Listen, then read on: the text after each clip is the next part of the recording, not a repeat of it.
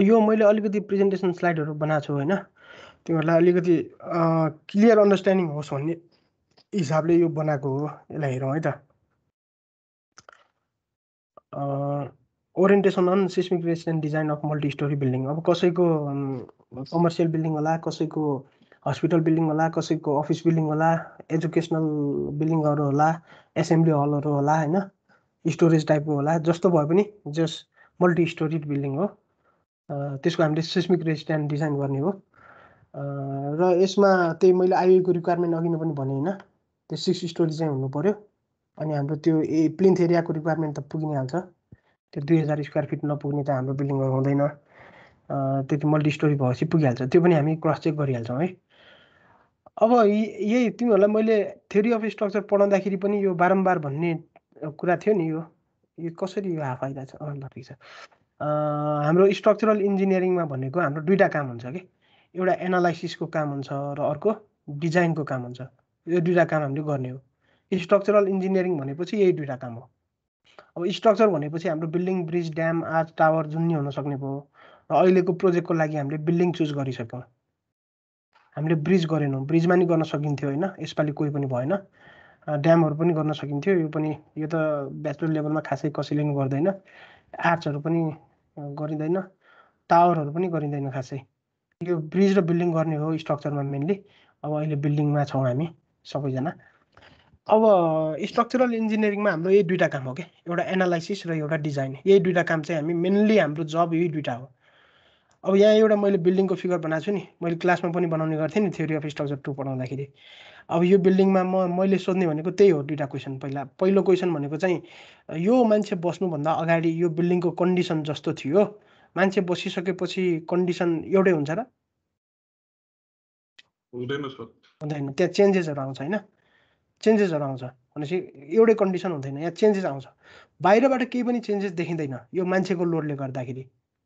यो मान्छे बस्ने बित्तिकै यसको लोड स्ल्याबमा लाग्छ, स्ल्याबले करेस्पोन्डिङ बिम्सहरूमा ट्रान्सफर गर्छ, बिम्सहरूबाट करेस्पोन्डिङ कोलुममा जान्छ, कोलुमबाट तलको कोलुम, त्यहाँबाट अझ तलको कोलुम, त्यहाँबाट फाउन्डेसन भएर फाइनली ग्राउन्डसम्म जाने हो।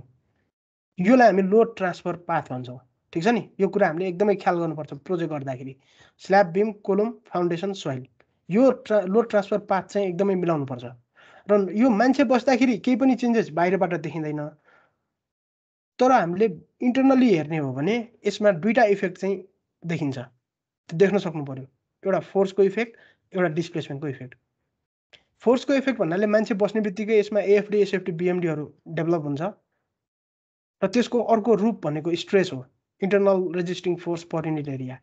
त्यही भएर यो internal forces per unit area भनेको स्ट्रेस हो। भनेपछि स्ट्रेसेसहरू निकाल्न सक्नु पर्यो, चेन्जेसहरू इन टर्म्स अफ फोर्स त्यो निकाल्न सक्नु पर्यो। र त्यसै गरी यो मान्छे बसेपछि यो स्ल्याब, बिम, कोलुमहरू चाहिँ डिफ्लेक्ट हुनसक्छ, स्लोप रोटेट हुनसक्छ, यो पनि निकाल्न सक्नुपर्छ हामीले। र यसलाई अर्को रूपमा भन्दाखेरि यो डिफ्लेक्सन भनेको स्ट्रेन हो। भनेपछि स्ट्रेस र स्ट्रेनको टर्ममा हामी यो प्रोजेक्टमा एनालाइसिस गर्छौँ। यसको इन्टरनल फोर्सेसहरू, यसको सम्भावित डिफ्लेक्सन, स्लोप, रोटेसनहरू हामी निकाल्छौँ। र एउटा कुरा के छ भने एउटा सिम्पली सपोर्टेड बिम भएको भए, एउटा फ्रेम भएको भए पो हामीले ह्यान्ड क्यालकुलेसनबाट पोसिबल हुन्थ्यो। तर यो त एउटा यत्रो ठुलो बिल्डिङ छ र थ्योरी अफ स्ट्रक्चर 2 मा त हामीले के पढाएको छौँ, यसको लागि त स्ट्याटिक इन्डिटर्मिनेसी क्यालकुलेट गरे पनि यो त कहाँ पुग्छ 100 भन्दा पनि बढी आउला, 1000 नै पुग्ला। काइनेमेटिक इन्डिटर्मिनेसी पनि यसको कति पुग्ला 1000 नै पुग्ला डिग्री अफ फ्रिडमहरू। भनेपछि यसलाई हामीले म्यानुअली काम गर्नै सक्दैनौँ।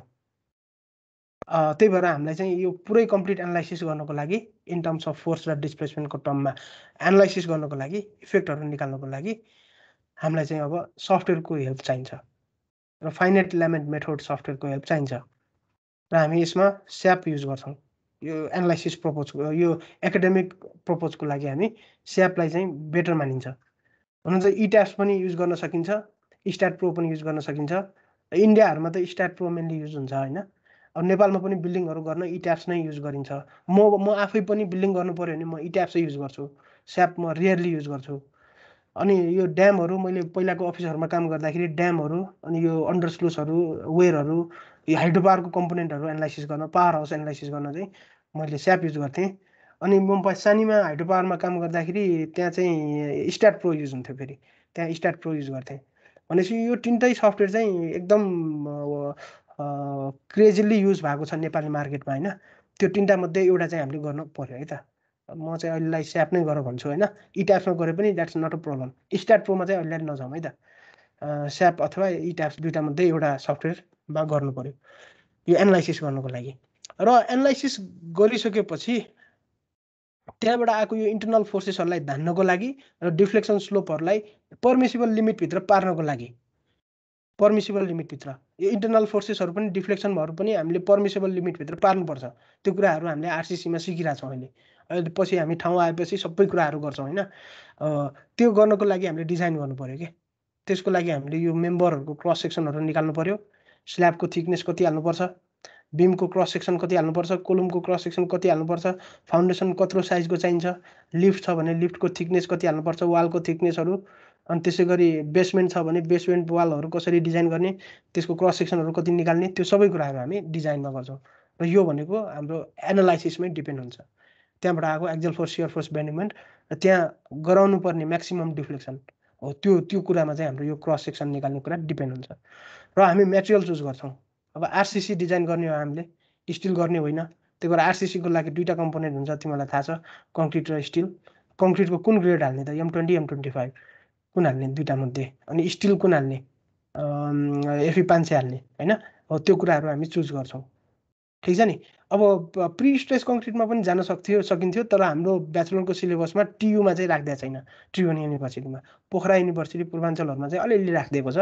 त्यही भएर यो प्रि स्ट्रेस कङ्क्रिटको कन्सेप्ट हामीलाई अहिले चाहिँदैन। त्यही भएर त्यसमा हामी जान्दैनौँ। र हाम्रो आरसिसी नै हो, रिन्फोर्समेन्ट कङ्क्रिटको हामी डिजाइन गर्छौँ है त। भनेपछि अब चेन्जेस आउँछ। चेन्जेस आउँछ कि आउँदैन भन्दाखेरि चेन्जेस आउँछ। त्यो चेन्जेस निकाल्ने भनेको एनालाइसिस हो। त्यसलाई धान्ने गरी हामी क्रस सेक्सन डिजाइन गर्छौँ। बिल्डिङको काम भनेको लोड ट्रान्सफर गर्ने हो, र हाम्रो काम भनेको यो एनालाइसिस र डिजाइन गर्ने हो स्ट्रक्चरल इन्जिनियरिङमा। अब यहाँ मैले एउटा सिम्पली सपोर्टेड बिमको एक्जाम्पल पनि दिएको छु होइन। पोइन्ट लोड लगाएपछि share force, एक्जेल force, bending मोमेन्टहरू develop भएको छ, डिफ्लेक्सन रोटेसन पनि भएको छ। अब हामीले यो प्रोजेक्टभरिमा के कुरा ख्याल गर्नु पर्यो त, यो सियर फोर्सलाई धान्ने गरी क्रस सेक्सन डिजाइन गर्नु पर्यो, बेन्डिङ मोमेन्टलाई धान्ने गरी क्रस सेक्सन डिजाइन गर्नु पर्यो, एक्जेल फोर्सलाई धान्ने गरी गर्नु पर्यो, र त्यसै गरी रोटेसन र डिफ्लेक्सन चाहिँ पर्मिसिबल लिमिटभित्र पार्नु पर्यो क्या। अब यो त एउटा मान्छेको लोडले गर्दा भर्टिकली डिफ्लेक्ट हुन्छ, तर हामीलाई मेन क्रिटिकल भने त अर्थक्वेक लोड हो क्या। र अर्थक्वेक लोड भनेको कस्तो हो त भन्दाखेरि, तिमीहरूले डाइनामिक्समा पढिहाल्छौ होइन, टाइम र डिस्प्लेसमेन्ट बिचको ग्राफ मेन यो हो। डाइनामिक भनेपछि टाइम डिपेन्डेन्ट क्वान्टिटी, र टाइमसँग ग्राउन्ड चाहिँ सेकिङ हुन्छ। अर्थक्वेक आउँदाखेरि टु एन्ड फ्रो मोसन हुन्छ ग्राउन्डको। त्यो भएपछि हाम्रो यो डिस्प्लेसमेन्ट इनिसियली 0 जुन थियो, अर्थक्वेक आएपछि बिस्तारै यो यस्तो किसिमको वेभ आउँछ। यो भनेको डिस्प्लेसमेन्ट चाहिँ टाइमसँग भ्यारी भएको हो। र यो भएपछि डिस्प्लेसमेन्ट टाइमसँग भ्यारी हुनु भनेको भेलोसिटी आउनु हो, र भेलोसिटी पनि टाइमसँग भ्यारी हुन्छ। यो आउनु भनेको एसिलेरेसन आउनु हो। र जब कुनै पनि चिजमा एसिलेरेसन आउँछ, उसको मास त छँदैछ, त्यो मास इन्टु एसिलेरेसनले एक किसिमको फोर्स डेभलप गर्छ। र यसैलाई हामी भन्छौँ ग्राउन्ड फ्लोरमा आउने बेस सियर, VB। हामी डिटेलमा पछि कुरा गरिहाल्छौँ। मैले अहिले यो एनालाइसिस एन्ड डिजाइनमा यसलाई लिङ्क गर्न खोजेको कि बेस सियर आउँछ, र त्यो बेस सियरलाई नै हामीले यो फ्लोर पिच डिस्ट्रिब्युट गर्ने हो स्ट्याटिक मेथडमा। डाइनामिक मेथडमा चाहिँ हामी ठ्याक्कै उल्टो गर्छौँ। ठिक छ नि। भनेपछि अर्थक्वेक आउनु भनेकै यो बिल्डिङमा फोर्स लाग्नु हो, र त्यो फोर्सलाई चाहिँ हामीले ग्राउन्डसम्म ट्रान्सफर गर्नु पर्यो कि। र त्यो ट्रान्सफर गर्दाखेरि यो स्ट्रक्चरमा आउने फोर्सेसहरू, डिस्प्लेसमेन्टहरू, इन्टरनल फोर्सेसहरू निकाल्नु पर्यो, र हुनसक्ने डिफ्लेक्सनहरू। अब त ल्याटरल डिफ्लेक्सन हुन्छ, जसलाई हामी ड्रिफ्ट भन्छौँ। दुईवटा स्टोरीको ल्याटरल डिफ्लेक्सनको डिफ्रेन्सलाई नै हामी स्टोरी ड्रिफ्ट भन्छौँ। त्यो कुराहरू पर्मिसिबल लिमिटभित्र हुनुपर्छ, र त्यो पर्मिसिबल लिमिटहरू सबै हामी कोडलाई फलो गरेर हेर्छौँ है त। त्यो कुराहरू हामी सबै कोडबाट हेर्छौँ। भनेपछि डिटेलमा हामी यस्तै कुराहरू गर्ने हो होइन। यो अलिकति ब्याकग्राउन्ड मात्र मैले भनिदिएँ है त। यो कुराहरूलाई मध्यनजर राख्दै हामी प्रोजेक्टलाई अगाडि बढाउँछौँ। अब हामी मेन कुरा हाम्रो प्रोजेक्टमा जाउँ है। यो मैले ब्याकग्राउन्ड अलिअलि गफ भने होइन। अब यो मेन अब यहाँ सुरु हुन्छ। हाम्रो दुईवटा फेजमा हामी काम गर्छौँ प्रोजेक्ट वर्क। यो फर्स्ट फेजमा हामी के गर्छौँ त भन्दाखेरि लिटरेचर रिभ्यू र एनालाइसिस एन्ड डिजाइन टुललाई रेडी पार्छौँ। र यो फर्स्ट फेज भनेको हाम्रो सेकेन्ड फेज नसकुन्जेलसम्म पनि गइरहन्छ। यो फर्स्ट फेज चाहिँ त्यस्तो हो, प्रोजेक्ट नसकुन्जेलसम्म भइरहने कुरा हो। मेनली हामी लिटरेचर रिभ्यू भन्नाले अस्ति हाम्रो प्रपोजल डिफेन्समा पनि धेरै कुरा गरिसकेका छौँ। मेनली यसमा हामीले हेर्ने भनेको कोड्स नै हो, त्यसमा कुनै डाउटै छैन। कोड्स गाइडलाइन्सहरू हेर्ने हो र हाम्रो टपिकसँग मिल्ने रिसर्च पेपरहरू पनि 2-4वटा हामीले हेर्न सक्छौँ, ठिक छ नि। अनि बुक्सहरू हुनु पर्यो, आरसिसी डिजाइन, अनि त्यसपछि यो सफ्टवेयरको बुकहरू पनि म्यानुअलहरू तिनीहरू पनि अलिअलि हेर्नु पर्यो। अनि स्ट्रक्चरल मेकानिक्स डाइनामिक्सको कुराहरू पनि हामीलाई चाहिइ नै हाल्यो। त्यही भएर त्यो बुक्सहरू हामीसँग छ र नलेज पनि हामीसँग छ त्यसको, ठिक छ नि। त्यो कुराहरू भयो, त्यो हामी प्रोजेक्टको अन्तिमसम्मै यो कुरा भनेको भइरहन्छ हाम्रो। र अहिलेबाट हामीले सुरु गरिसक्यौँ, अस्तिको दिनबाट सुरु गरिसक्यौँ। जबको दिन हामीले ग्रुप फर्मेसन गऱ्यौँ र प्रपोजल डिफेन्सको लागि, प्रपोजल राइटिङको लागि, रिपोर्टको लागि हामीले सुरु गरेको दिनबाट हाम्रो यो काम सुरु भइसक्यो। र मलाई लाग्छ यो काम पनि तिमीहरूले सुरु गरिसक्यौ। अटोक्याड सिक्न थालिसक्यो। सुशान्तले अघि नै भनिरहेको थियो अलिअलि चलाउन आउँछ, अहिलेको लागि त्यहीँबाट सुरु गर्ने हो। स्ट्रक्चरल एनालाइसिस प्रोग्राम सफ्टवेयर सिक्न थाल्नु पर्यो आजैको दिनबाट। मेरो यो क्लास सकिने बित्तिकै युट्युबमा तिमीहरूले खोज्नु पर्यो। के खोज्नु पर्यो? Analysis of a building by using a स्याप। त्यहाँ अब आउँछ, नेपालीहरूको पनि छ, तर त्यस्तो विश्वासिलो छैन, जे पाइदै बोल्छ। त्यो अलिकति ध्यान दिएर हेर्नु होइन। अनि कन्फ्युजन भएको कुराहरू मलाई सोद्धा हुन्छ, जुन जति बेला सोद्धा नि हुन्छ। त्यो डिजाइनको यो सफ्टवेयरहरूमा पनि केही प्रब्लम भयो भने मलाई सोद्धा हुन्छ। तर सिक्नलाई चाहिँ तिम्रो आफै सिक्दा बेटर हुन्छ है। अब पहिला ट्रेनिङहरू पनि दिने गरिन्थ्यो होइन, अहिले पनि गरिन्छ गर्न त होइन, त्यो आफ्नो ठाउँमा छ। र अहिलेलाई चाहिँ तिमीहरूले आफै सिक्यौ भने त्यो ट्रेनिङ हुने बेला पनि अझ प्लस पोइन्ट चाहिँ तिमीहरूलाई हुन्छ, अझ धेरै सिक्ने मौका पाउँछौ। त्यही भएर युट्युबमा जति पनि भिडियो छ सकेसम्म नेपाली इन्डियनहरूको नहेर्नु, फोरेनहरूको हेर्नु। त्यहाँ मिस्टेकहरू अलिक कम हुन्छ। नेपालीहरूले त जे पाइदै बोल्छ, जे पाइदै गर्छ है, किन गरेको थाहा छैन। त्यो आजभोलि युट्युबे इन्जिनियर भन्छ क्या, इन्जिनियरहरू पनि त्यही भइसक्यो। युट्युबमा भिडियो हेरेर बिल्डिङ डिजाइन गर्दै हिँड्छन्। स्ट्रक्चरको केही थाहा छैन, युट्युबमा सिकाएको हुन्छ मेटेरियल डिफाइन गर्ने, सेक्सन डिफाइन गर्ने, लोड हाल्ने, त्यो हाल्यो बिल्डिङ बन्छ। अनि अर्थक्वेक लगायो बिल्डिङ नाच्न थाल्छ यसरी, अनि त्यो भएपछि इन्जिनियर भयो क्या, त्यस्तो टाइपको छ अहिले। त्यही भएर अलि राम्रोसँग हेरौँ है हामी चाहिँ। अलि फोरेनको भिडियोहरू पनि हेरौँ, इन्डियनहरूको पनि अलिक ठिकै हुन्छ, नेपालीहरूको चाहिँ अलिक पत्रुरै हुन्छ है। अलि मिलाएर हेर्नु यो चाहिँ। भनेपछि यो कुराहरू हामी फर्स्ट फेजमा गर्छौँ र यो हाम्रो भइरहन्छ। अब आजको दिनबाट हाम्रो यो सेकेन्ड काम पनि सुरु भइसक्यो है त। अब सेकेन्ड फेजमा भनेको हामीले यसको पनि पहिलो काम त हाम्रो भइसक्यो नि त। 2टा ग्रुपले त गरिसक्यो आइडेन्टिफिकेसन अफ बिल्डिङ। एउटा ग्रुपले थानकोटको होटेल आइडेन्टिफाई गरिसक्यो, अर्कोले पनि गरिसक्यो। त्यो ड्रइङहरू म हेरौँ होला है राम्रोसँग। अनि यसमा हामीले अब कुन टाइपको बिल्डिङमा गर्ने त? बिल्डिङ धेरै टाइपको हुन्छ, मैले अघि नै पनि भने। हाम्रो अब एजुकेसनल बिल्डिङ हो कि, हस्पिटल बिल्डिङ हो कि, इन्स्टिट्युसनल हो कि, मर्केन्टाइल बिल्डिङ हो कि, ब्याङ्कहरू हो कि, अफिसहरू हो कि, त्यो अनुसारको बिल्डिङ पहिला हामी चुज गर्छौँ। एभाइलेबल आर्किटेक्चरल ड्रइङ अनुसार हामी यसमा अगाडि बढ्छौँ। अनि त्यसमा हाम्रो स्ट्रक्चरल एरेन्जमेन्ट प्लानिङ गर्छौँ। त्यहाँ राखेको स्ट्रक्चरल कम्पोनेन्ट्सहरूको प्लानिङ ठिक छ कि छैन त? किनभने आर्किटेक्चरललाई थाहा हुन्न कि यस्तो कुरा। आर्किटेक्चरललाई त घर राम्रो देखाउने हो, जस्तो पनि बनाइन्छ उसले ड्रइङ। हाम्रो काम भनेको त त्यो बनाएको ड्रइङ ठिक छ कि छैन from the structural point of view. त्यहाँको लोड ट्रान्सफर पाथहरू ठिक छ कि छैन, यस्तो यो स्ल्याब बिम कोलम फाउन्डेसन भएर यसरी गएको छ कि छैन, न बिचमा कहीँ लोडहरू ट्रान्सफर भएको पाथ ब्रेकडाउन भएको छ कि, त्यो कुराहरू चेक गर्नु पर्यो, ठिक छ नि। यो कुराहरू म पनि सिकाइहाल्छु। यो कहाँबाट हेर्ने भन्दाखेरि यो चाहिँ कोडहरूबाट पनि आइडिया लिन सकिन्छ। जस्तै यो सेकेन्ड पोइन्टको कुरामा म तिमीहरूलाई कोडमा पनि अलिअलि देखाउँछु है। हुन त म कोडको डिटेलमा एकैछिनमा कुरा गरौँला। अहिले यो ठ्याक्कै यो आएको हुनाले स्ट्रक्चरल एरेन्जमेन्ट प्लानिङको लागि चाहिँ हामीले कुन कुन कोडको हेल्प लिन सक्छौँ त भन्दाखेरि मैले यहाँ केही कोड्सहरू ओपन गरेको छु। यहाँनिर एउटा 1893 होइन कि 4326, यहाँनिर एउटा 4326 भन्ने कोड छ होइन। तिमीहरूले अस्ति प्रपोजल डिफेन्समा पनि यो कोडको बारे कोहीले राम्रै एक्सप्लेन गरेको थियो होइन। यहाँ चाहिँ अब बिल्डिङको एरेन्जमेन्ट चाहिँ कस्तो सेपको हुनुपर्छ त्यो सेपहरूको अलिअलि एक्सप्लेन गरिदिएको छ कि। जस्तै यल सेप हुन थाल्यो भने यसरी ब्रेक गर्नुपर्छ यहाँबाट एक्सपान्सन जोइन्ट राखेर। भनेपछि अघिनको एउटा ड्रइङ मैले देखाएको थिएँ नि पोखराको स्कुलको, यो हो। यसमा चाहिँ यल सेप थियो नि त यहाँनिर। भनेपछि हामीले यहाँनिर एउटा एक्सपान्सन जोइन्ट राखेर यसलाई सेपरेट गर्न सक्छौँ। यो ड्रइङ अब यसरी गर्न खास मिल्दैन। यस्तो गऱ्यो भने एकदम टोर्सनल इसेन्ट्रिसिटी आउँछ, टोर्सनल इरेगुलरिटी आउँछ। त्यही भएर यसमा कि त एक्सपान्सन जोइन्ट राखेर छुटाउनु पर्यो, अब के छुटाउनै पर्यो, अरू त अप्सनै छैन। किनभने अब यो फङ्सनल रिक्वायरमेन्ट अनुसार 2टा बिल्डिङ यसरी राखेको हो उसले, भनेपछि यहाँनिर चाहिँ छुटाउनै पर्छ। 2टा रेक्ट्याङ्गलमा ब्रेकडाउन गर्नुपर्छ क्या हामीले, ठिक छ नि। भनेपछि यस्तो कुराहरू चाहिँ हामीले यो स्ट्रक्चरल एरेन्जमेन्ट प्लानमा हेर्छौँ। कुन कुन सेपहरू हामीले ब्रेकडाउन गर्नुपर्छ यसरी। प्लान एन्ड भर्टिकल इरेगुल्यारिटिज हो, यो कुराहरू तिमीहरूले कोडमा पढ्नु पऱ्यो है। र मैले कोड तिमीहरूलाई पढाउने होइन, मैले कोडहरू यहाँ अलिअलि यहाँ इम्पोर्टेन्ट कुराहरू भनिदिने हो, तिमीहरूले सबै पढ्नुपर्छ कोड सकेसम्म है।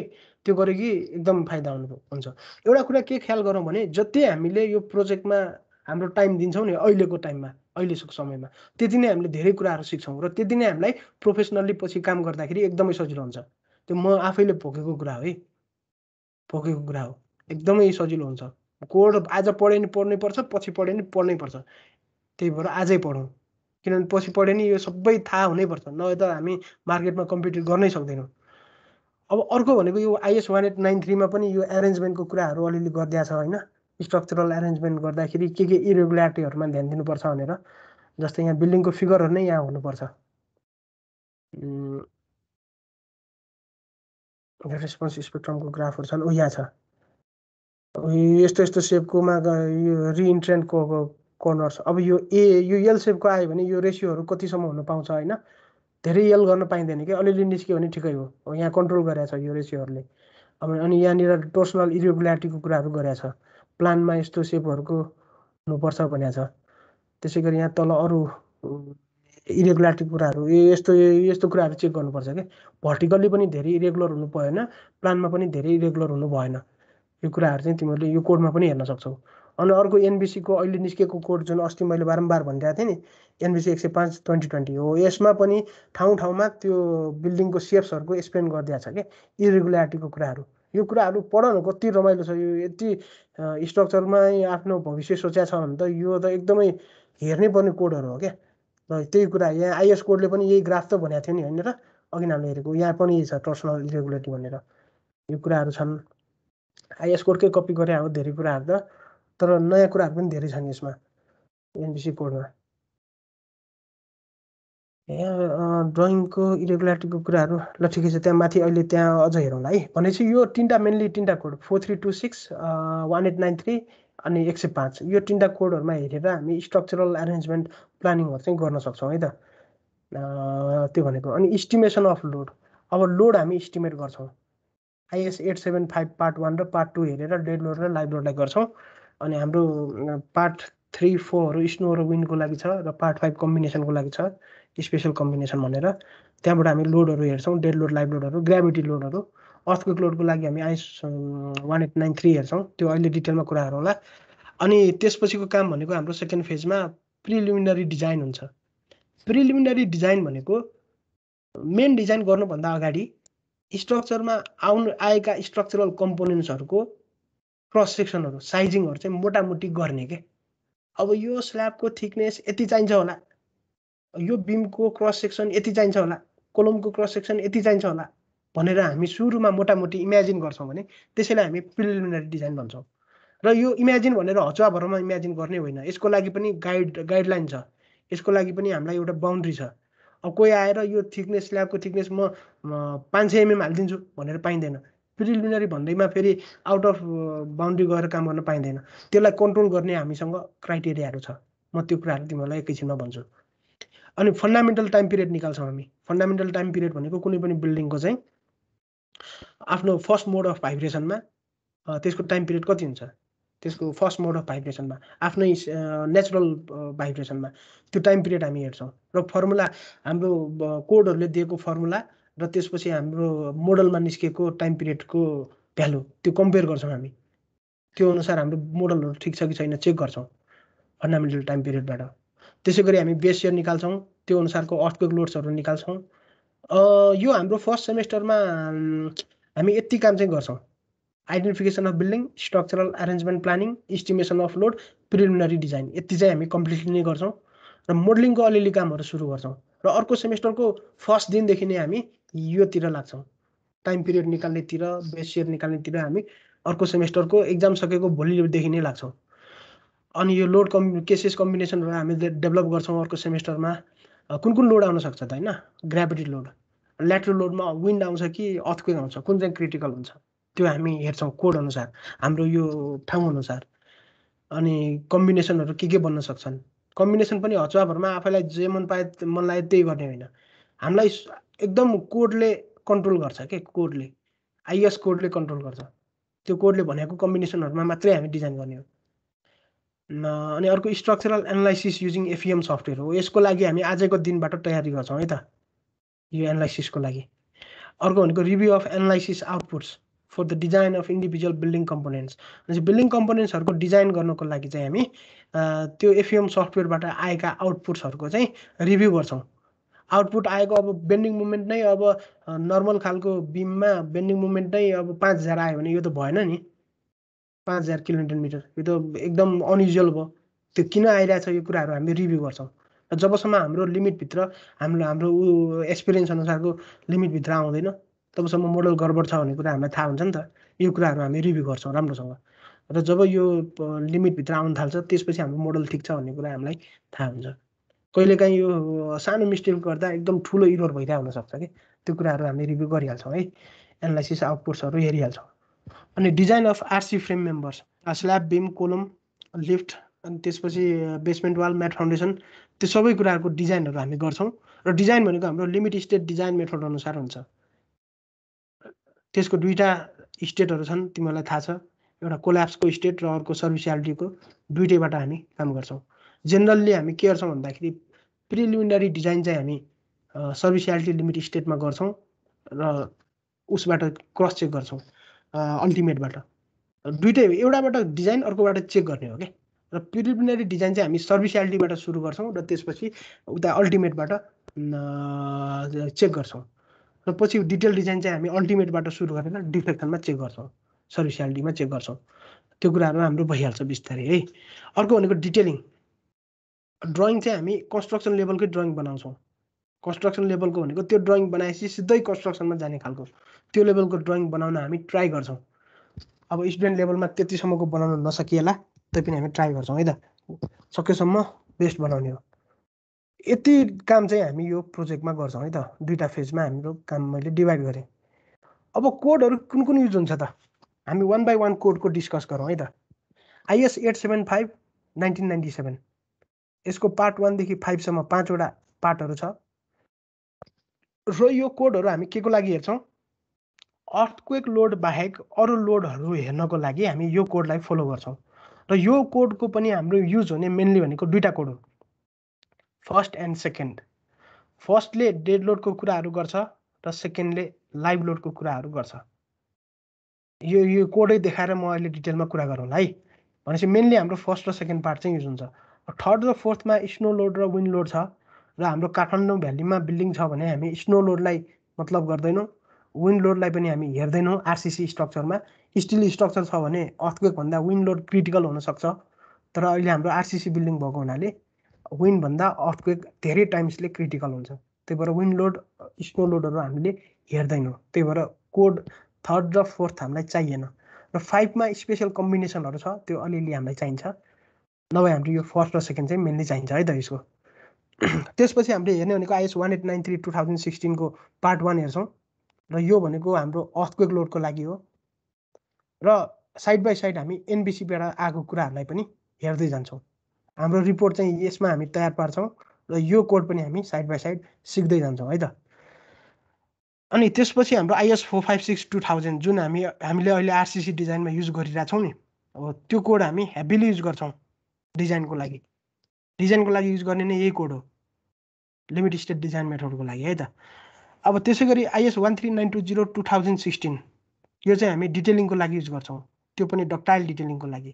हाम्रो स्पेशल मुभमेन्ट रेस्टिङ फ्रेम भन्ने गरिन्छ हैन त्यो भनेको मुभमेन्ट रेस्ट गर्ने स्पेशल फ्रेम हो के हाम्रो र त्यो स्पेशल मुभमेन्ट रेस्टिङ फ्रेम बनाउनको लागि डक्टाइल डिटेलिङ गर्नुपर्छ र त्यो डक्टाइल डिटेलिङको प्रोभिजन चाहिँ यो कोडमा छ र सँगसँगै हाम्रो एनबीसी कोडमा पनि धेरै कुराहरु छन् हामी साइड बाइ साइड यसको डक्टाइल डिटेलिङको कुराहरु पनि हामी हेर्दै जान्छौं तर हामी रिपोर्ट हाम्रो ड्राइङहरु हामी यही अनुसार तयार पार्छौं किनभने हाम्रो सिलेबस अनुसार हाम्रो आइएस कोड नै छ अब हेरौं पछि के गरी पुल्चोकको सरहरुसँग कुरा पनि गरौँला के गरी एनबीसी बाट पनि गराइ हुन्छ भन्यो भने हामी एनबीसी बाट जान पनि पछि हट्दैनौं हामी एनबीसी बाट पनि गर्छौं के गरी त्यस्तो अवस्था आयो भने अर्थक्वेक लोड क्याल्कुलेसन गर्ने हो हामी गर्न सक्छौं है त्यसबाट पनि अनि त्यसपछि डक्टाइल डिटेलिङको कुराहरु पछि हामी अर्को कोडमा जाउँ आइएस 2950 यो चाहिँ ऱ्याफ्ट फाउन्डेसन म्याट फाउन्डेसनको लागि हामी यो कोड हेर्छौँ, त्यहाँबाट डिजाइनको कुराहरू हेर्न सक्छौँ।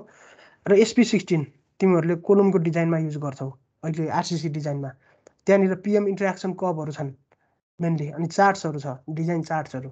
त्यहाँ बिमको डिजाइन कोलमको डिजाइनहरू चाहिँ एकदम हेल्पफुल मेथडबाट एकदम सजिलो तरिकाबाट गरिदिएको छ, चार्टहरूबाट गरिदिएको छ।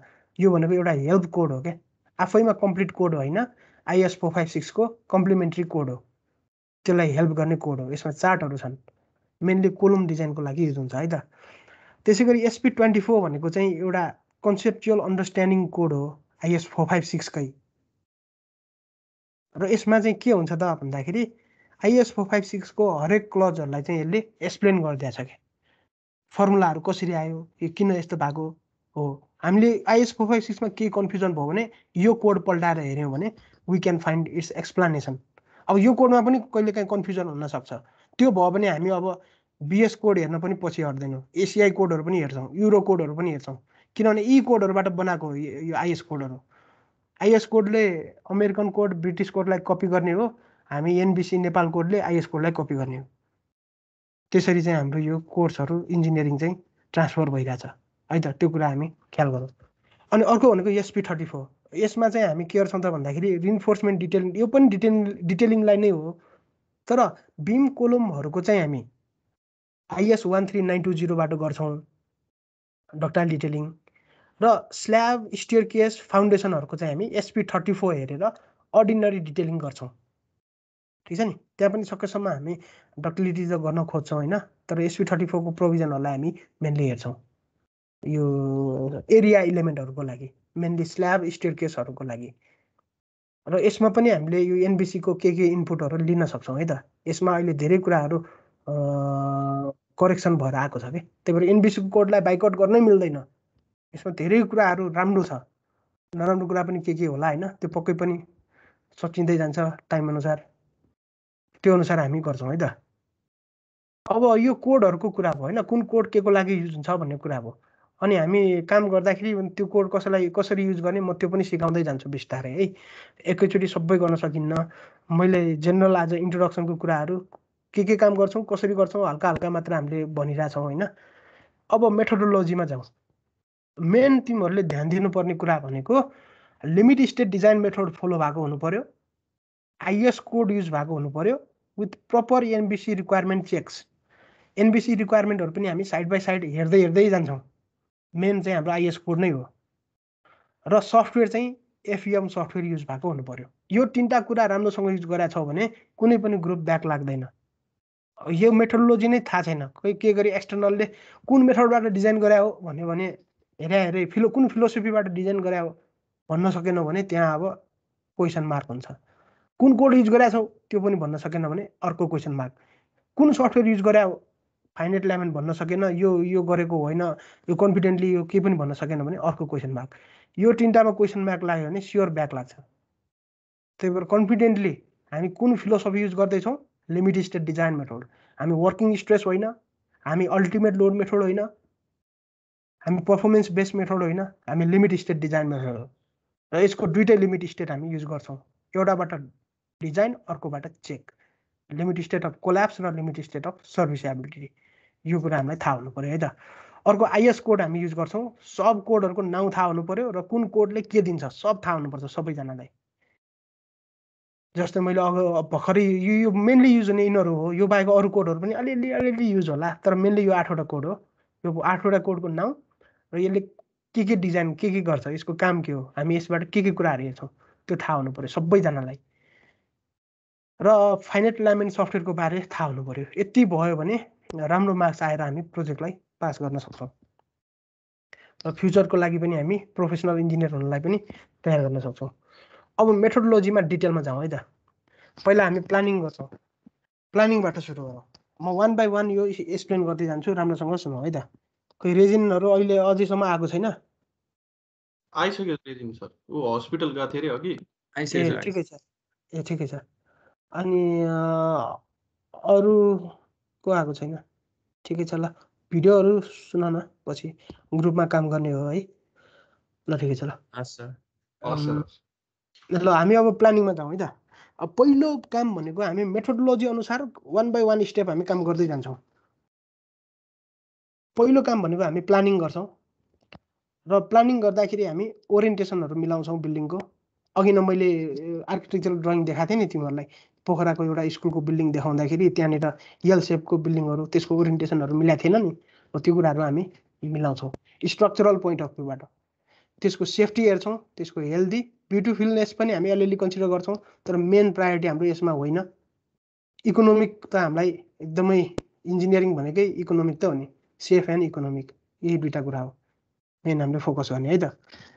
अब यसरी प्लानिङ गर्नु पर्यो र प्लानिङ हामी दुईवटा स्टेजमा गर्छौँ, एउटा फङ्सनल प्लानिङ र स्ट्रक्चरल प्लानिङ। र हाम्रो मेन भनेको स्ट्रक्चरल नै हो फङ्सनल भन्दा पनि, किनभने फङ्सनल त हाम्रो आर्किटेक्चरले हेरिसकेका हुन्छ। हुन त स्ट्रक्चरले पनि अलिअलि हेर्नुपर्छ होइन। हामीले बिल्डिङ बनाउँदैछौँ डिजाइन गर्दैछौँ भने त्यो बिल्डिङको क्लाइन्ट, त्यो बिल्डिङ बनाउनु खोज्ने मान्छे, त्यसको रिक्वायरमेन्ट के हो त। अब हस्पिटल बिल्डिङ डिजाइन गर्न खोजेको छ अनि ऱ्याम्प पनि नहाल्ने, लिफ्ट पनि नहाल्ने, त्यस्तो भयो भने त क्लाइन्टको रिक्वायरमेन्ट फुलफिल भएन नि।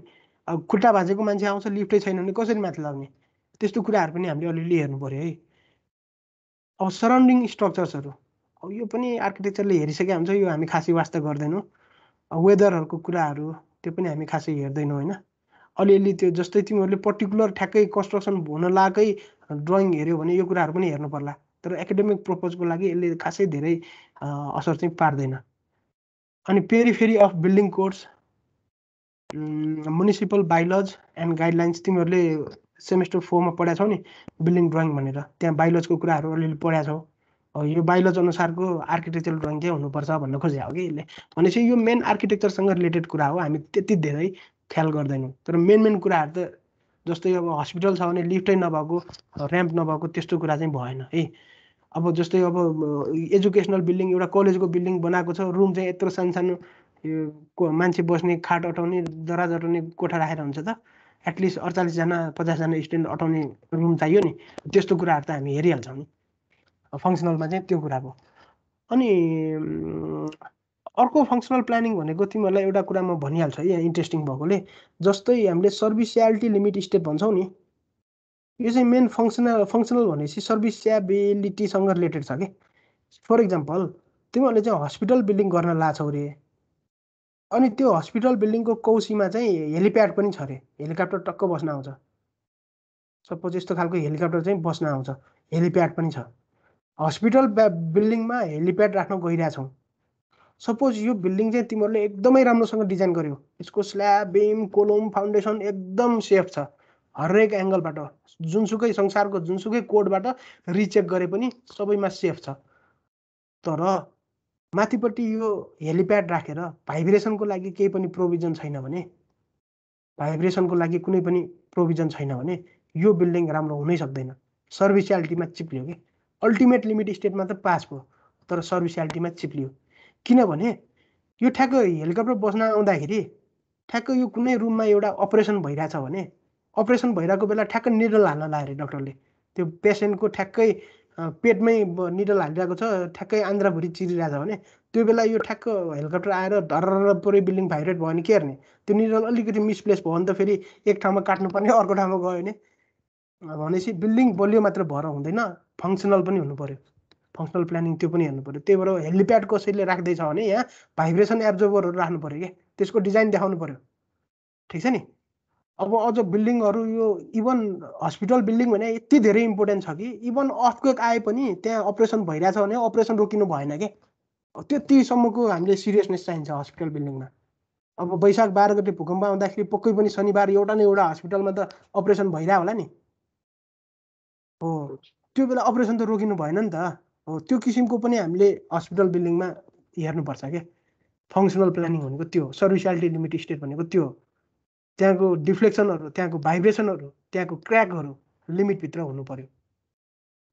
अब यो मैले फङ्सनलको एउटा इक्जाम्पल दिएँ। अब अर्को इक्जाम्पल भनेको सपोज तिमीहरूले एउटा फ्याक्ट्रीको बिल्डिङ गर्न लाग्यो, त्यो फ्याक्ट्री चाहिँ म्यानुफ्याक्चरिङ फ्याक्ट्री हो, सपोज यहाँ चाहिँ अब स्टिल रडहरू, डन्डीहरू, FE500हरू चाहिँ म्यानुफ्याक्चर हुन्छ।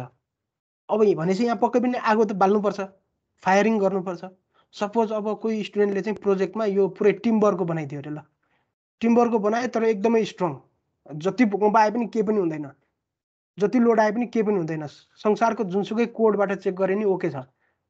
तर टिम्बरको म्यानुफ्याक्चर यो फ्याक्ट्री बनाएर काम लाग्छ र आगो बाल्नुपर्ने ठाउँमा सर्भिसेबल फङ्सनल भएन नि त यो। हो यस्तो कुराहरू चाहिँ हामीले हेर्नुपर्छ है। त्यो चाहिँ हाम्रो फङ्सनल प्लानिङको कुराहरूमा मैले अलिअलि जोडे हो है। अब मेन भनेको हाम्रो यही हो। यस्तो कुरा त कसले हेर्दैन र होइन, मैले एक्जाम्पल मात्रै दिए हो। अब हेलिप्याड राखेपछि हस्पिटल बिल्डिङमा भाइब्रेसन एब्जर्भर त राखिहाल्छ नि। त्यो अब बयोडा हस्पिटल, ग्रान्डी हस्पिटलहरू जति पनि छन् नि यो हेलिप्याड भएको त्यहाँ पक्कै राखेकै हुन्छ। अब कसैलाई इन्ट्रेस्ट छ भने अझै बयोडा हस्पिटलमा गएर त्यहाँको ड्रइङ माग्दैन हुन्छ, हामी स्टडी पर्पजको लागि कसरी पाइन्छ हाम्रो ड्रइङ भनेर उनीहरूले हेल्प गर्न सक्छ कि त्यो ड्रइङ ल्याएर अनि त्यहाँ हेलिप्याडलाई कसरी प्रोभिजन गरेछ त्यहाँबाट एक्स्ट्रा कुरा पनि सिक्न म पनि सिक्न पाउँछु होइन। अब मलाई मात्र आउँछ भने कहाँ छ र होइन सबै कुरा, त्यसरी चाहिँ सिक्दै जाने हो है त। अब स्ट्रक्चरल प्लानिङकोमा हामीले मेन यही लोड ट्रान्सफर पाथ, मैले अघि नै तिमीहरूलाई यो बिल्डिङको फिगर देखाएर यत्रो एक्सप्लेन गरेँ नि, लोड ट्रान्सफर पाथ देखाउनको लागि हो। यो एकदमै हेर्नु पर्यो, आर्किटेक्चरलाई थाहा हुन्न कि यस्तो कुरा। स्ल्याबको बिचैमा एउटा पिलर टक्क राखिदिन्छ उसले। अब कौसीको स्ल्याब हुन्छ अनि ट्रसहरू राखेर एउटा ठ्याक्कै पिलर चाहिँ स्ल्याबको बिचमा, यहाँ त पन्चिङ फेलर भइहाल्छ नि। त्यस्तो केही थाहा हुन्न कि उसलाई, न पन्चिङ थाहा छ न सन्चिङ थाहा छ, राम्रो देखे कि भयो कि। तर हामीले त यसमा रोक्नु पऱ्यो नि त, लोड ट्रान्सफर पाथ जेनेरेट हुनु पऱ्यो, स्ल्याब बिम कोलम हुनु पऱ्यो, ठिक छ नि। एउटा लोड गएर स्ल्याबमा इन्ड हुनु भएन कि, त्यो त ग्राउन्डमै पुग्नुपर्छ, लोड ट्रान्सफर पाथ हेर्नै पऱ्यो। त्यसै गरी efficient in resisting vertical and lateral load, lateral लोडहरू resist गर्ने खालको हुनु पऱ्यो। पुगेन भने हामी ब्रेसिङ हाल्नु पनि पछि पर्दैनौँ। नट ओन्ली ब्रेसिङ, बेस आइसोलेसन गर्नु पऱ्यो नि गर्छौँ, सिस्मिक ड्याम्परहरू राख्नु पऱ्यो पनि हामी यसमा पनि जान सक्छौँ। भनेपछि ल्याटरल लोडलाई चाहिँ रेजिस्ट हुने गरी इफिसियन्ट हुने गरी स्ट्रक्चरल प्लानिङ गर्नु पऱ्यो। मलाई लाग्छ अब यो 6-7 तलाको बिल्डिङहरूमा यो बेस आइसोलेसनहरू सिस्मिक ड्याम्परहरूमा जानु नपर्ला। सिम्पल फ्रेमले नै seismic resistance frame एसएमआरएफ special movement resisting फ्रेमले नै यसलाई इनफ होला। भएन भने हामी सियर वालहरू पनि हालौँला अथवा ड्याम्परहरू युज गर्नु पऱ्यो नि जम्ला। तर मलाई लाग्छ यिनीहरू नचाहिएला है 6 स्टोरी 7 स्टोरीको बिल्डिङलाई। अनि त्यसपछि regular geometrical shape of building हुनु पऱ्यो। सेप अफ बिल्डिङको लागि त मैले कोडमै देखाएको थिएँ नि अघि 4326को कोड, 4326को कोड हो कि होइन 4326। यहाँनिर अब सेपको कुराहरू गरेछ नि त यहाँ छ। त्यसै गरी यही IS 456मै यो सेपको इरेगुलारिटीको कुराहरू छन्। यो कोडहरू तिमीहरू पढ्नु है। धेरै पनि यहाँ अहिले पढ्न सक्दैनौ, यो कोड बुझ्दैनौ अहिलेलाई होइन। यसमा यो फिगर्सहरू भएको मेनली यो इरेगुलारिटीको कुराहरू अलिअलि पढ्नु न, यहाँ मजाले लेखिदिएको छ। Vertical geometrical irregularity, mass irregularity, stiffness irregularity, out of plain, यस्तो कुराहरू, non parallel lateral force system, यो अलिअलि पढ्नु होइन, बुझ्न ट्राई गर्नु। बुझेन भने मलाई जतिखेर सोद्धा नि हुन्छ है, जतिखेर भन्दा नि क्लास हुँदाखेरि सोध्यो नि बेटर होला है। अरू बेला नि अब इमर्जेन्सी पऱ्यो भने जतिखेर फोन गरे नि भयो। अब यो regular geometrical shape of building पछि इरेगुलारिटीहरू एभोइड गर्नु पऱ्यो, एकदमै इम्पोर्टेन्ट। मैले भर्खरै देखाउँदै गरेको कोडमा इरेगुलारिटीको कुराहरू पनि एकदमै राम्रोसँग लेखिदिएको छ। मैले भन्दै थिएँ नि भर्टिकल जोमेट्रिकल इरेगुलारिटी, मास इरेगुलारिटी, एउटा एकदमै इम्पोर्टेन्ट भनेको टर्सनल इरेगुलारिटी भन्ने चिज छ। यहाँ कहाँनिर छ होला, यहाँ हुनु पर्यो। अझ NBC कोडमा पनि छ है यो कुराहरू, त्यहाँबाट पनि तिमीहरूले आइडिया लिन सक्छौ। जस्तै यहाँनिर कहाँनिर छ त भन्दाखेरि यहाँनिर यो फिगर, यो फिगर टोर्सनल इरेगुलारिटी। यो भनेको के हो भने बिल्डिङमा अर्थक्वेक लोड लगाइसकेपछि यो जोइन्ट जति भ्यालुले अगाडि सर्छ नि, सिफ्ट हुन्छ नि, यो जोइन्ट त्यति भ्यालुले सर्नु पर्यो कि यसको 1.5 भन्दा बढी हुनु भएन कि डेल्टा मिनको 1.5 टाइम्स भन्दा बढी डिफ्लेक्सन हुनु भएन। यदि यो क्राइटेरिया मिट भएन भने, बढी आयो भने त्यो केसमा चाहिँ हाम्रो टोर्सनल इरेगुलारिटी हुन्छ। त्यो बिल्डिङ चाहिँ टोर्सनमा राम्रो मानिँदैन। त्यसले चाहिँ बिम कोलमको साइजहरू एकदम ठुल्ठुलो माग्छ कि, जुन भनेको अनइकोनोमिक डिजाइन हुन्छ। त्यही भएर हामीले जोमेट्रिकल कन्फिगुरेसन चेन्ज गर्नुपर्ने हुनसक्छ, ठिक छ नि। त्यो इरेगुलर बिल्डिङहरूमा यो प्रब्लम आउन सक्छ कि, यो एकदमै इम्पोर्टेन्ट कुरा टोर्सनल इरेगुलारिटी। यो NBC कोडमा एकदम मजाले राम्रोसँग मास इरेगुलारिटी यहाँ पनि छ, यहाँ पनि छ। मैले यहाँ पनि देखाइरहेको थिएँ नि तिमीहरूलाई मास इरेगुलारिटी। यो कुराहरू अलिअलि पढ्दै गर्नु है। अनि vertical geometrical irregularity, soft story, week story, यो कुराहरू हामीलाई चाहिन्छ है त। स्ट्रक्चरल इरेगुलारिटी हो, यो कुराहरू मैले कहाँ जोडेको, यहाँनिर एभोइड इरेगुलारिटिज। त्यो हुने गरी चाहिँ हामीले स्ट्रक्चरल प्लानिङ गर्नु पर्यो कि त्यो आर्किटेक्चरले बनाएको ड्रइङमा चाहिँ यो कुराहरू ठिक छ कि छैन त्यो हामी चेक गर्छौँ। त्यसपछि हाम्रो दोस्रो काम, पहिलो काम भनेको प्लानिङ, यो हामी गर्छौँ, आजबाट हाम्रो सुरु हुन्छ यो काम। त्यसपछि लोड एसेसमेन्ट, ग्राभिटी लोड के आउन सक्छ त, ग्राभिटी भनेपछि डेड लोड र लाइभ लोड हाम्रो के आउन सक्छ त्यो कोडहरू हामी IS 875बाट हेर्छौँ। ल्याटरल लोडको लागि IS 1893 हेर्छौँ, कम्बिनेसनको लागि IS 456 र 1893 दुइटै हेर्छौँ। अनि प्रिलिमिनरी डिजाइनमा जान्छौँ हामी, त्यसमा चाहिँ हामी मेनली स्ल्याब, बिम र कोलमको गर्छौँ। स्ल्याब र बिमलाई चाहिँ हामी डिफ्लेक्सन कन्ट्रोल क्राइटेरियाबाट गर्छौँ भने कोलमलाई हामी एक्जियल कम्प्रेसन क्राइटेरियाबाट गर्छौँ। र थम्ब रुल भनेको स्ल्याबको स्पान टु डेप्थ रेसियो चाहिँ मोडिफिकेसन फ्याक्टर अनुसार हुनुपर्छ, त्यो हाम्रो कोड IS 456 मा मेन्सन गरिदिएको छ। यो प्रिलिमिनरी डिजाइन म तिमीहरूलाई सिकाइहाल्छु पछि। त्यसै गरी बिमको लागि चाहिँ त्यो स्पान टु डेप्थको रेसियो चाहिँ 12 देखि 15 सम्म हुनुपर्छ भनेर थम्ब रुलले भन्ने गर्छ। यो थम्ब रुलको कुरा हो, तर हामी यसलाई चाहिँ फर्मुलाबाटै गर्छौँ। अल्फा, बिटा, गामा, डेल्टा, ल्याम्डा भन्ने फर्मुला छ होइन, यो यस्तो खालको फर्मुला छ। यो IS 456 मै छ।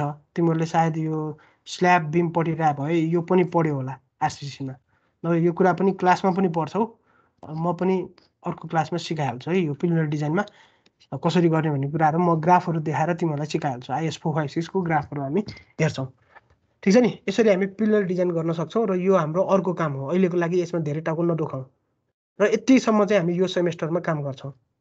त्यो पछि अर्को सेमेस्टरमा हाम्रो काम भनेको आइडियलाइजेसन अफ स्ट्रक्चर। एकदमै राम्रोसँग आइडियलाइज गर्नु पर्यो। हामी ठ्याक्कै जे स्ट्रक्चर छ त्यो मोडल गर्नै सक्दैन कि, त्यसलाई हामीले आइडियलाइज गर्ने हो। र यसरी आइडियलाइज गर्नु पर्यो कि हाम्रो रिजल्टमा खासै धेरै फरक नहोस्, त्यसलाई हामी स्ट्रक्चरल आइडियलाइजेसन भन्छौँ। मैले थ्योरी अफ स्ट्रक्चर 2 मा तिमीहरूलाई च्याप्टर 1 मै पढाएको थिएँ नि, एउटा टपिकै थियो हाम्रो आइडियलाइजेसन अफ स्ट्रक्चर भन्ने हो। त्यहाँनिर अब आइडियलाइजेसन अफ सपोर्ट भन्नाले चाहिँ बिल्डिङको सपोर्ट के हाल्ने त होइन। सपोज कुनै एउटा बिल्डिङ छ, यसमा सपोर्टै छैन भने यसलाई स्ट्रक्चर भन्नै मिल्दैन कि। स्ट्रक्चर भनेपछि त लोड ट्रान्सफर पाथ हुनुपर्छ, लोड ट्रान्सफर भएर एक ठाउँमा जानै पर्छ, त्यसको लागि यो बेसमा सपोर्ट हुनैपर्छ। यो सपोर्ट के मान्ने त, हिन्ज मान्ने कि रोलर मान्ने कि फिक्स मान्ने त भन्दाखेरि यदि हामीले आइसोलेटेड फाउन्डेसन सर्टेन डेप्थमा लगेर हाल्छौँ अथवा म्याट फाउन्डेसन राख्छौँ भने त्यसलाई हामी फिक्स सपोर्ट मान्न सक्छौँ। त्यसको फिक्सिसिटी चाहिँ हामी फाउन्डेसन लेभलमा फिक्स सपोर्ट मान्छौँ। त्यो कुराहरू हामी अर्को सेमिस्टरमा डिटेलमै हेरौँला। अनि लोडको आइडियलाइजेसन भयो, हामी इनलाइन थ्योरीबाट लोड ट्रान्सफर हुन्छ भनेर काम गर्छौँ। त्यो भनेको कस्तो हो भने एउटा कुरा, सानो कुरा भनिहाल्छ यो इम्पोर्टेन्ट भएकोले, हुन त हामी यो प्रिलिमिनरी डिजाइनमा डिटेलमै कुरा गर्छौँ। सपोज स्ल्याब यस्तो छ भने यो इनलाइन थ्योरीले के भन्छ त भन्दाखेरि स्ल्याबको 4वटा कर्नर जुन छ नि, रेक्ट्याङ्गुलर स्ल्याबको, सर्कुलर भयो भने फेरि यो कर्नर हुँदैन, अथवा ट्रायङ्गुलर भयो भने त्यहाँ अर्कै किसिमले आउँछ। अनि रेक्ट्याङ्गुलर छ भने चाहिँ यो कर्नरहरूबाट 45 डिग्रीमा क्र्याक आउँछ अरे कि, यसरी क्र्याकहरू यसरी आउँछ अरे। स्ल्याब फेल हुँदाखेरि क्र्याक यसरी आएर फेल हुन्छ भनेर भन्छ। र यो 45 डिग्री हो भनेपछि दिस इज द ट्रायङ्गल। यो ट्रायङ्गलको लोड चाहिँ यो बिममा जान्छ अरे यसरी युभिएल भएर क्या, युनिफर्मली भेराइङ लोड। मिड पोइन्टमा म्याक्सिमम इन्टेन्सिटी र छेउछेउमा 0 इन्टेन्सिटी भनेपछि यो बिममा चाहिँ यसरी लोडिङ लाग्छ।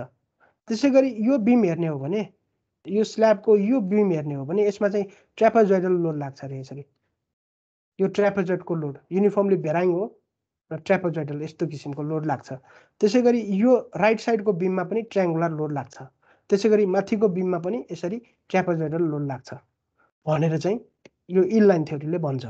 र हामीले यो बिम कोलमहरूको प्रिलिमिनरी डिजाइन गर्दाखेरि यो इनलाइन थ्योरीलाई फलो गरेर यो 45 डिग्रीमा लाइन्सहरू पठाएर ट्रिब्युटरी एरिया निकाल्छौँ कि, जसरी तिमीहरूले हाइड्रोलोजीमा थिजन पोलिगन मेथड के गर्थ्यौ नि, ट्रिब्युटरी एरियाहरू निकालेर।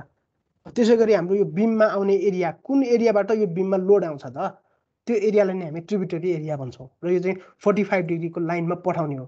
र यो थ्योरीलाई हामी इनलाइन थ्योरी भन्छौँ। र यो भनेको क्र्याक थ्योरी हो, फेलर थ्योरी हो। यहाँबाट क्र्याक यसरी आउँछ भन्ने एजम्सन हो क्या हाम्रो 45 डिग्रीमा। एजम्सन मात्र होइन, यो एक्सपेरिमेन्टबाट भ्यालिड भएको कुरा हो। इभन हामीले पनि मास्टर्स पढ्दाखेरि एउटा स्ल्याबको कास्टै गरेर ल्याबमा टेस्टै गरेका थियौँ। भन्दै नभन्दै यहाँनिर प्रोटेक्टर राखेर हेरेको ठ्याक्क 45 डिग्रीमा क्र्याक गएको थियो कि। यो काम चाहिँ हामीले गरेका थियौँ मास्टर्स पढ्दाखेरि भनेपछि इनलाइन थ्योरी हामी युज गर्न पाउँछौँ है। त्यो कुरा हामी लोड आइडियलाइजेसनमा लोड यसरी ट्रान्सफर हुन्छ भनेर आइडियलाइज गर्छौँ। त्यसै गरी आइडियलाइजेसन अफ स्ट्रक्चरल सिस्टम, तिमीहरूलाई मैले थ्योरी अफ स्ट्रक्चर 2 मा मजाले भनेको थिएँ नि यो कुराहरू। हाम्रो स्ट्रक्चरमा युज हुने इलिमेन्ट्सहरूलाई हामी 1D 2D 3D गरेर डिभाइड गर्छौँ कि क्लासिफाई गर्छौँ। बिम कोलम छ भने त्यसको लेन्थहरू सिग्निफिकेन्ट हुन्छ, क्रस सेक्सन नेग्लिजिबल हुन्छ, त्यही भएर दे आर 1D। त्यसै गरी स्ल्याब स्टेयरकेस छ भने तिनीहरूको 2टा डाइमेन्सन प्रोमिनेन्ट हुन्छ, लेन्थ र ब्रेथ, थिकनेस नेग्लिजिबल हुन्छ, त्यही भएर यो 2D भयो। हो यो कुराहरू एजुम गरेर हामी मोडल बनाउँछौँ कि यो कुराको आइडियलाइज गरेर। आइडियलाइज गरे भने वास्तवमा त बिम कहाँ 1D हुन्छ र, बिम पनि 3D हो, तर हामीले लाइन इलिमेन्ट बनाउँछौँ कि सफ्टवेयरमा।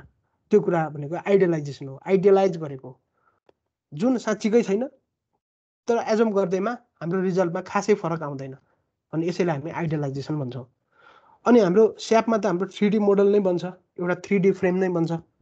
यो कुरा चाहिँ हाम्रो आइडियलाइजेसनभित्र पर्यो है त। डिटेलमा हामी पछि अर्को सेमेस्टरमा हेरिहाल्छौँ। अब मोडलिङ गर्छौँ हामी स्ट्रक्चरको सफ्टवेयरमा, त्यसमा हामीले यो कुराहरू डिफाइन गर्नुपर्ने हुन्छ मेनली। एकदम है तिमीलाई सफ्टवेयर सिक्दाखेरि पनि यो आइडिया चाहिन्छ कि मेटेरियल डिफाइन गर्नु पर्यो। कुन मेटेरियल युज गर्छौँ त, M20 कि M25 कङ्क्रिटमा, र डन्डीमा कुन युज गर्छौँ त्यो थाहा हुनु पर्यो। सेक्सन हाम्रो प्रिलिमिनरी डिजाइनबाट मोटामोटी साइज आउँछ कि, जस्तै स्ल्याबको थिकनेस 125 mm आउला, बिमको साइज 300 बाई 450 आउला, कोलमको साइज 500 बाई 500 आउला, 500 बाई 500 आउला। यो भनेको प्रिलिमिनरी डिजाइनबाट आएको कुराहरू, र यो प्रिलिमिनरी डिजाइनबाट आएको आउटपुट्सहरू भनेको हाम्रो मोडलिङको लागि इनपुट हुन्छ सेक्सनको रूपमा, ठिक छ नि। अनि जोमेट्री हामी बनाउँछौँ, 3D स्पेस फ्रेम नै बनाउँछौँ, र त्यसको लागि हामी ग्रिडहरूको हेल्प लिन्छौँ। त्यो सफ्टवेयरमा तिमीहरूले सिकिहाल्छौ। त्यसपछि बाउन्ड्री कन्डिसन लाउँछौँ, बटममा फिक्स गरिदिन्छौँ, बेसमा म्याट फाउन्डेसनले फिक्स सपोर्ट प्रोभाइड गर्छ भन्ने हाम्रो एजम्सन भयो।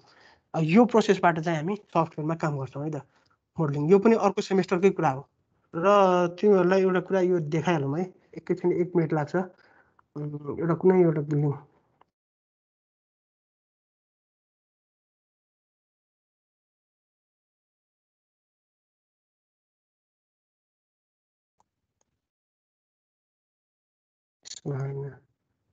स्कुलकोमा हेरौँ।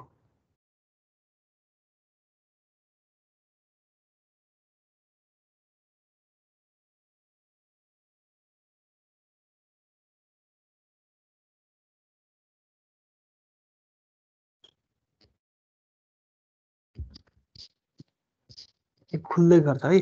मैले भन्न खोजेको यो material, section, geometry, boundary condition, यो 4वटा चिज चाहिँ मोडलमा बनाउन जान्नु पर्यो क्या तिमीहरूले। र सफ्टवेयर सिक्दाखेरि यो 4वटा पोइन्टलाई ध्यान दिएर सिक्नु, ठिक छ नि। यसलाई राम्रोसँग डिफाइन गर्नु पर्यो। अनि लोडिङ हाल्न सिक्नुपर्छ, यो अर्को स्लाइडमा आउँछ loading, load and there combination. यो स्याप र इट्याप्सको इन्टरफेस चाहिँ उस्तै हो। हामी कुनै पनि फिल्म हेर्नको लागि, भिडियो हेर्नको लागि, मुभी हेर्नको लागि VLC मिडिया प्लेयर पनि युज गर्न सक्छौँ। अरू कुन कुन प्लेयरहरू छन् नि, जुन युज गरे नि हेर्नु त फिल्मै हो नि। अब त्यसै गरी यो सफ्टवेयर पनि जुन युज गरे नि हुन्छ क्या, डिजाइन गर्ने त बिल्डिङ नै हो नि। त्यसरी बुझ्नु पऱ्यो कि स्यापबाट गरे नि इट्याप्सबाट गरे नि आउटपुटमा खासै फरक हुँदैन। तिमी VLC मिडिया प्लेयरबाट फिल्म हेरे पनि, जहाँबाट हेरे नि हेर्ने त्यही मुभी त हो नि। सलमान खानको मुभी हेरेको छ भने शाहरुख खान आउँदैन, VLC मिडियामा हेरेर अर्कोमा हेरेर आउँदैन। हो त्यसै गरी यो डिजाइन पनि बिल्डिङको गरिरहेको छौ भने जुनबाट गरे नि उस्तै हो। यो खुल्दैछ है। यहाँ मैले तिमीलाई एउटा कुरा यो ठ्याक्कै यससँग जोड्न मात्र खोजे हो।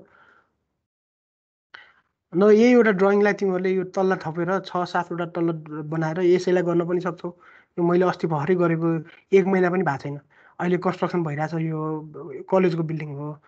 यसमा यो डिफाइनमा यहाँ यो ठ्याक्कै अनुसार छ क्या, मेटेरियल, सेक्सन, अनि सपोर्ट्सहरू ठ्याक्कै यहाँनिर मेटेरियल, सेक्सन, अनि जोमेट्री बनाउनु पर्यो, अनि सपोर्ट्सहरू दिनु पर्यो। सपोर्टहरू बेसमा यहाँ हेर न, फिक्स सपोर्ट हालिदिएको छ सबैमा। म्याट फाउन्डेसनलाई हामी फिक्स सपोर्ट मान्छौँ क्या यसरी। अनि सेक्सनहरू बनाउनु पर्यो, ग्रिडहरू बनाउनु पर्यो। मेन चाहिँ यहाँनिर मेटेरियल प्रोपर्टीहरू यहाँ तिमीले हेऱ्यौ भने अब M20 अनि FE500 यो डिफाइन गर्नुपर्छ।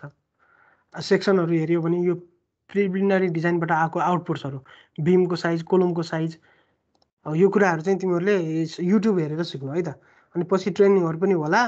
अब ट्रेनिङहरू भए पनि अब विक्रम सरले पहिलाको मैले पहिला पढाउँथेँ होइन ट्रेनिङहरू, मैले 3 वर्ष नै ट्रेनिङहरू लिएँ होइन। अनि म नेसनल छोडेर गएँ, अनि त्यसपछि विक्रम सरले पढाउनु भएको थियो। अब हेरौँला, विक्रम सर मैले मिलाएर गराइनु भयो, अथवा ट्रेनिङै चाहिँदैन कि तिमीहरूले आफै पनि गर्न सक्छौ कि, त्यो ठुलो प्रब्लम चाहिँ भएन है।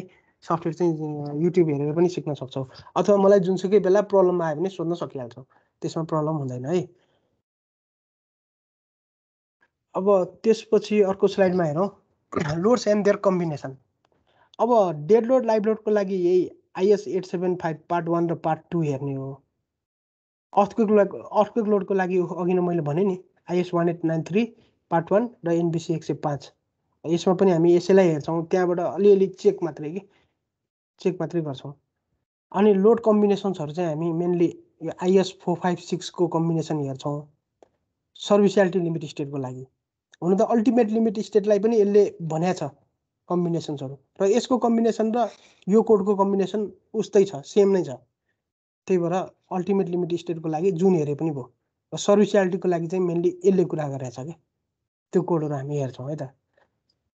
अनि डिजाइन एन्ड डिटेलिङको लागि चाहिँ यो लोड एन्ड देयर कम्बिनेसन भयो होइन। 6औँ स्टेपमा हामी के गर्दैछौँ, यहाँनिर मेथोडोलोजीको स्टेप्सहरू हेरिरहेको थियौँ। पहिलो स्टेप प्लानिङ हेऱ्यौँ, लोड एसेसमेन्ट हेऱ्यौँ, त्यसपछि प्रिलिमिनरी डिजाइन, अनि आइडियलाइजेसन अफ स्ट्रक्चर, त्यसपछि modelling and analysis of structure, अब लोड एन्ड देयर कम्बिनेसन, यो कोडहरूबाट हामी हेर्छौँ। अबको काम भनेको डिजाइन एन्ड डिटेलिङ।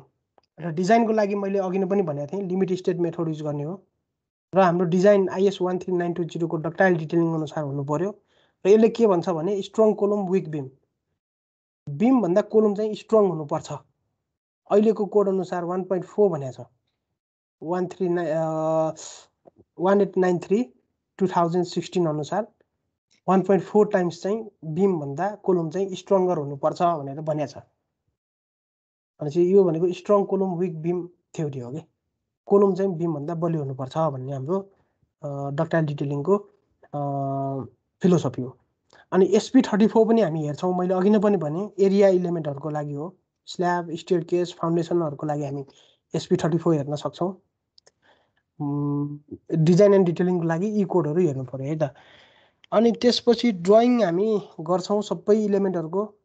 बिमको पनि फुल साइज बिम भनेको पुरै के, बिमको एउटा कुनादेखि अर्को कुनासम्म पुरै बिम, त्यसको पुरै लङ्गिट्युडनल इन्फोर्समेन्ट, सियर इन्फोर्समेन्ट, तिनीहरूको सबै लोकेसनहरू, डायमिटरहरू, कहाँ ल्याप हुन्छ, कहाँनिर कटेल हुन्छ, त्यो सबै कुराहरू ड्रइङमा देखाउनुपर्छ। त्यसै गरी फुल साइज कोलमको पनि डिटेल स्ट्रक्चरल ड्रइङ, स्ल्याबको, स्टेयरकेसको, म्याट फाउन्डेसनको, त्यो सबै स्ट्रक्चरल एलिमेन्ट्सहरूको डिटेल ड्रइङ गर्नुपर्छ, स्ट्रक्चरल ड्रइङ। तिनीहरूको लङ्गिट्युडनल सेक्सन, क्रस सेक्सन, ठाउँ ठाउँको क्रस सेक्सन काट्नु पर्यो, त्यो काट्छौँ हामी। त्यसरी चाहिँ हामी एउटा फाइनल लेभलको क्या कन्स्ट्रक्सन लेभलको ड्रइङ चाहिँ हामी बनाउँछौँ। र यसको लागि तिमीहरूलाई एउटा म देखाइहाल्छु होइन, यसकै हेरौँ न, यसकै म आफैले ड्रइङ गरे हो। यो खास यो सबै यो आर्किटेक्चरहरूले गर्ने ड्रइङ हो क्या, यो प्रोजेक्टको चाहिँ म आफैले ड्रइङ गरेको थिएँ सबै 1 by 1। यस्तो लेभलको ड्रइङ चाहियो कि, बिम छ भने बिमको एउटा छेउदेखि अर्को छेउसम्म पुरै, जस्तो यो बिमको यो छेउदेखि कतिवटा डन्डी, 3वटा 16को, 2वटा 16को एक्स्ट्रा थ्रु होइन, कहाँनिर यसरी डन्डीहरू कटेलमेन्ट गर्ने, अनि सियर स्ट्रपहरू यहाँ सपोर्टमा धेरै नजिक आउँछ, बिचतिर टाढा हुन्छ, कुन स्पेसिङमा कति डाएको कति लेगको युज गर्ने होइन। तिमीले RCCमा अहिले यसको डिजाइन पढिरहेछौ, पछि यसलाई ड्रइङ यो लेभलमा ड्रइङ बनाउनुपर्छ कि। यसको one each and every line म आफैले ड्र गरे हो, आफैले ड्रइङ गरे हो। यो बिमको भयो होइन, त्यसै गरी यो अब स्ल्याबको इन्फोर्समेन्टहरू भयो, म्याट फाउन्डेसनको, रिटेनिङ वालको, स्टेयरकेसको हुनसक्छ यहाँनिर यसरी। यो लेभलको ड्रइङ हामीलाई चाहियो कि, हामी यो लेभलको ड्रइङ बनाउन ट्राई गर्छौँ, ठिक छ नि। यो स्ल्याबको प्लानहरू यो लेभलको स्ट्रक्चरल ड्रइङ हामी गर्छौँ है त सबै कम्पोनेन्ट्सहरूको अनि त्यसपछि हाम्रो काम सकिन्छ ड्रइङ गरेपछि हाम्रो काम सक्यो र एउटा लास्ट काम बाँकी छ त्यो भनेको फाइनल रिपोर्ट बनाउने हो र त्यो रिपोर्ट चाहिँ जेनरली म यो फर्मेटमा चाहिँ बनाउँछु कि म भाइ चाहिँ अब त्यसमा इन्ट्रोडक्सन हाल्नु पर्यो च्याप्टर 1 मा इन्ट्रोडक्सनभित्र 5वटा कुरा हुन्छ तिमीलाई थाहै छ अस्ति प्रोपोजल डिफेन्समा त्यत्रो गरिसक्यौँ ब्याकग्राउन्ड हुन्छ त्यसपछि सिग्निफिकेन्स अफ स्टडी अब्जेक्टिभ अनि प्रब्लम स्टेटमेन्ट अनि अनि अर्को के हुन्छ लिमिटेसन त्यो कुराहरू चाहिँ इन्ट्रोडक्सनमा आउनु पर्यो अनि रिभ्यू अफ लिट्रेचर भनेर तिमीले युज गरेको कोर्सहरू अनि पेपर्सहरू तिनीहरूको अलिअलि कुराहरू राखिदिनु पर्यो मेथोलोजी मैले एक्सप्लेन गरेकै कुराहरूलाई चार्टमा देखाए हुन्छ चार्टमा देखाएर एक्सप्लेन गरिदिने अनि functional and structural planning of the building भनेर च्याप्टर 4 मा लेखिदिने अनि च्याप्टर 5 मा हामी लोड एसेसमेन्ट र प्रिलिमिनरी डिजाइन यहाँसम्म त हामी अहिलेको सेमेस्टरमै गर्छौँ नि भनेपछि यहाँसम्मको रिपोर्ट चाहिँ हामी यो सेमेस्टरमै रेडी गऱ्यौँ भने अर्को सेमेस्टरलाई हामीलाई धेरै सजिलो हुन्छ कि अब अर्को सेमेस्टरमा यही हो एनालाइसिस अफ स्ट्रक्चरको एउटा च्याप्टर हुन्छ डिजाइन एन्ड डिटेलिङको अर्को च्याप्टर हुन्छ ड्रइङको अर्को च्याप्टर हुन्छ र लास्टमा कन्क्लुजन र यो ड्रइङलाई चाहिँ च्याप्टर नबनाइकन लास्टमा एनेक्स भनेर पनि राख्न सकिन्छ है त त्यो हेरौँला जुन गरे नि हुन्छ र लास्टमा रिफरेन्स हुनु पर्यो यति च्याप्टरहरू कन्टेन्ट हुने गरी हामी स्ट्यान्डर्ड फर्मेटमा रिपोर्ट तयार पार्छौँ है त यति गरेपछि हाम्रो प्रोजेक्ट भइन्छ यसमा कुनै कन्फ्युजन सोध्नुपर्ने कुराहरू छ सर हामीले डिजाइन गर्ने बेलामा इन्चमा गर्छौँ कि एमएममै गर्ने हुन्छ कि के हुन्छ सर अस्ति म यहाँ एउटा हस्पिटलमा जाँदाखेरि धेरै सबै इन्चमै थियो कि अनि त्यही भएको भएर त्यो चाहिँ के गर्नु पर्यो भने यदि तिमीसँग एभाइलेबल भएको आर्किटेक्चरल ड्रइङ इन्च फिटमा छ भने त्यसलाई चाहिँ मिटरमा कन्भर्ट गरिहाल्छौँ हामी किनभने हाम्रो क्यालकुलेसन सबै एसआई युनिटमा हुन्छ र हाम्रो स्यापमा इनपुट दिने कुराहरूदेखि लिएर हरेक काम एसआई युनिटमा हुने भएकोले इन्च फिट कतै पनि नआओस् है हाम्रो रिपोर्टमा पनि नआओस् ड्रइङमा पनि नआओस् यदि ड्रइङमा छ भने त्यसलाई मोडिफाई गर्नु पर्यो ठिक छ नि त्यसमा क्लियर हुनु पर्यो है अहिलेदेखि नै त्यसमा धेरैजना फसेको देखाएको छु मैले फाइनल डिफेन्समा इन्च फिटमा राखिदिन्छन् अनि एक्सटर्नलले त्यहीँनिर चाट्याचाटै गर्छ अरू कुनै नबुझेको ल ठिकै छ ओभरअलमा मैले यो एक्सप्लेन गरिदिएँ हो होइन अब अहिले अलिअलि बुझे पनि यो ठिकै हो धेरै त्यस्तो अब मैले डिटेलमा कुरा गरेकै छैन अब अहिले अब नेक्स्ट हाम्रो भेटसम्मको लागि चाहिँ हामी के कुरा गर्छौँ त त्यो कुरा गरौँ है त अहिले के काम गरौँ त भन्दाखेरि अब हाम्रो मेथोडोलोजी अनुसार नै जाउँ मेथोडोलोजी अनुसार हाम्रो पहिला त यही प्लानिङ गर्नु पर्यो प्लानिङमा हाम्रो यो फङ्सनल प्लानिङ र स्ट्रक्चरल प्लानिङ हुनु पर्यो यो स्लाइडहरू म तिमीहरूलाई पठाउँछु यो पनि हेर्नु अनि आफूसँग एभाइलेबल भएको आर्किटेक्चरल ड्रइङमा यो कुराहरू हेर्ने ट्राई गर्नु त्यसको लागि तिमीहरूले कोड कुन हेर्नु पर्यो त मैले यहाँनिर कोड देखाएको थिएँ नि IS 1893 को यो इरेगुल्यारिटीको कुराहरू हेर्नु लोड ट्रान्सफर पाथको कुराहरू यो कुराहरू अलिअलि हेर्नु यो धेरै डिटेलमा अहिले बुझिँदैन है यो पछि तिमीहरूले इलेक्टिभ पढेपछि यो सबै कुराहरू हिसाबै गर्नुपर्छ इलेक्टिभमा त्यो अहिले धेरै कुरा टेन्सन लिनु पर्दैन यो के कुराहरू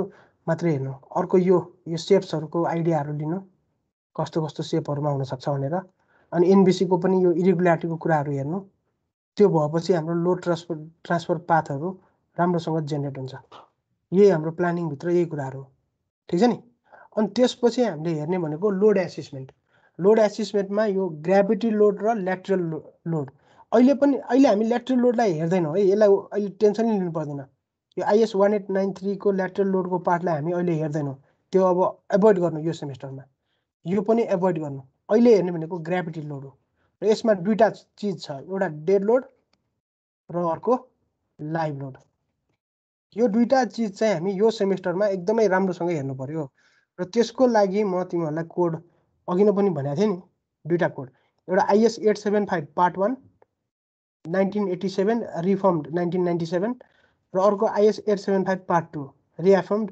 1997 यो दुईवटा कोड चाहिँ मजाले हेर्नु पर्यो यो पहिलो कोड भनेको हाम्रो डेड लोडहरूको लागि हो डेड लोडहरू भन्नाले हाम्रो स्ट्रक्चरमा आउन सक्ने पर्मानेन्टली एट्याच भएको लोड्सहरू सेल्फ वेटहरू हामी यो कोडबाट हेर्छौँ।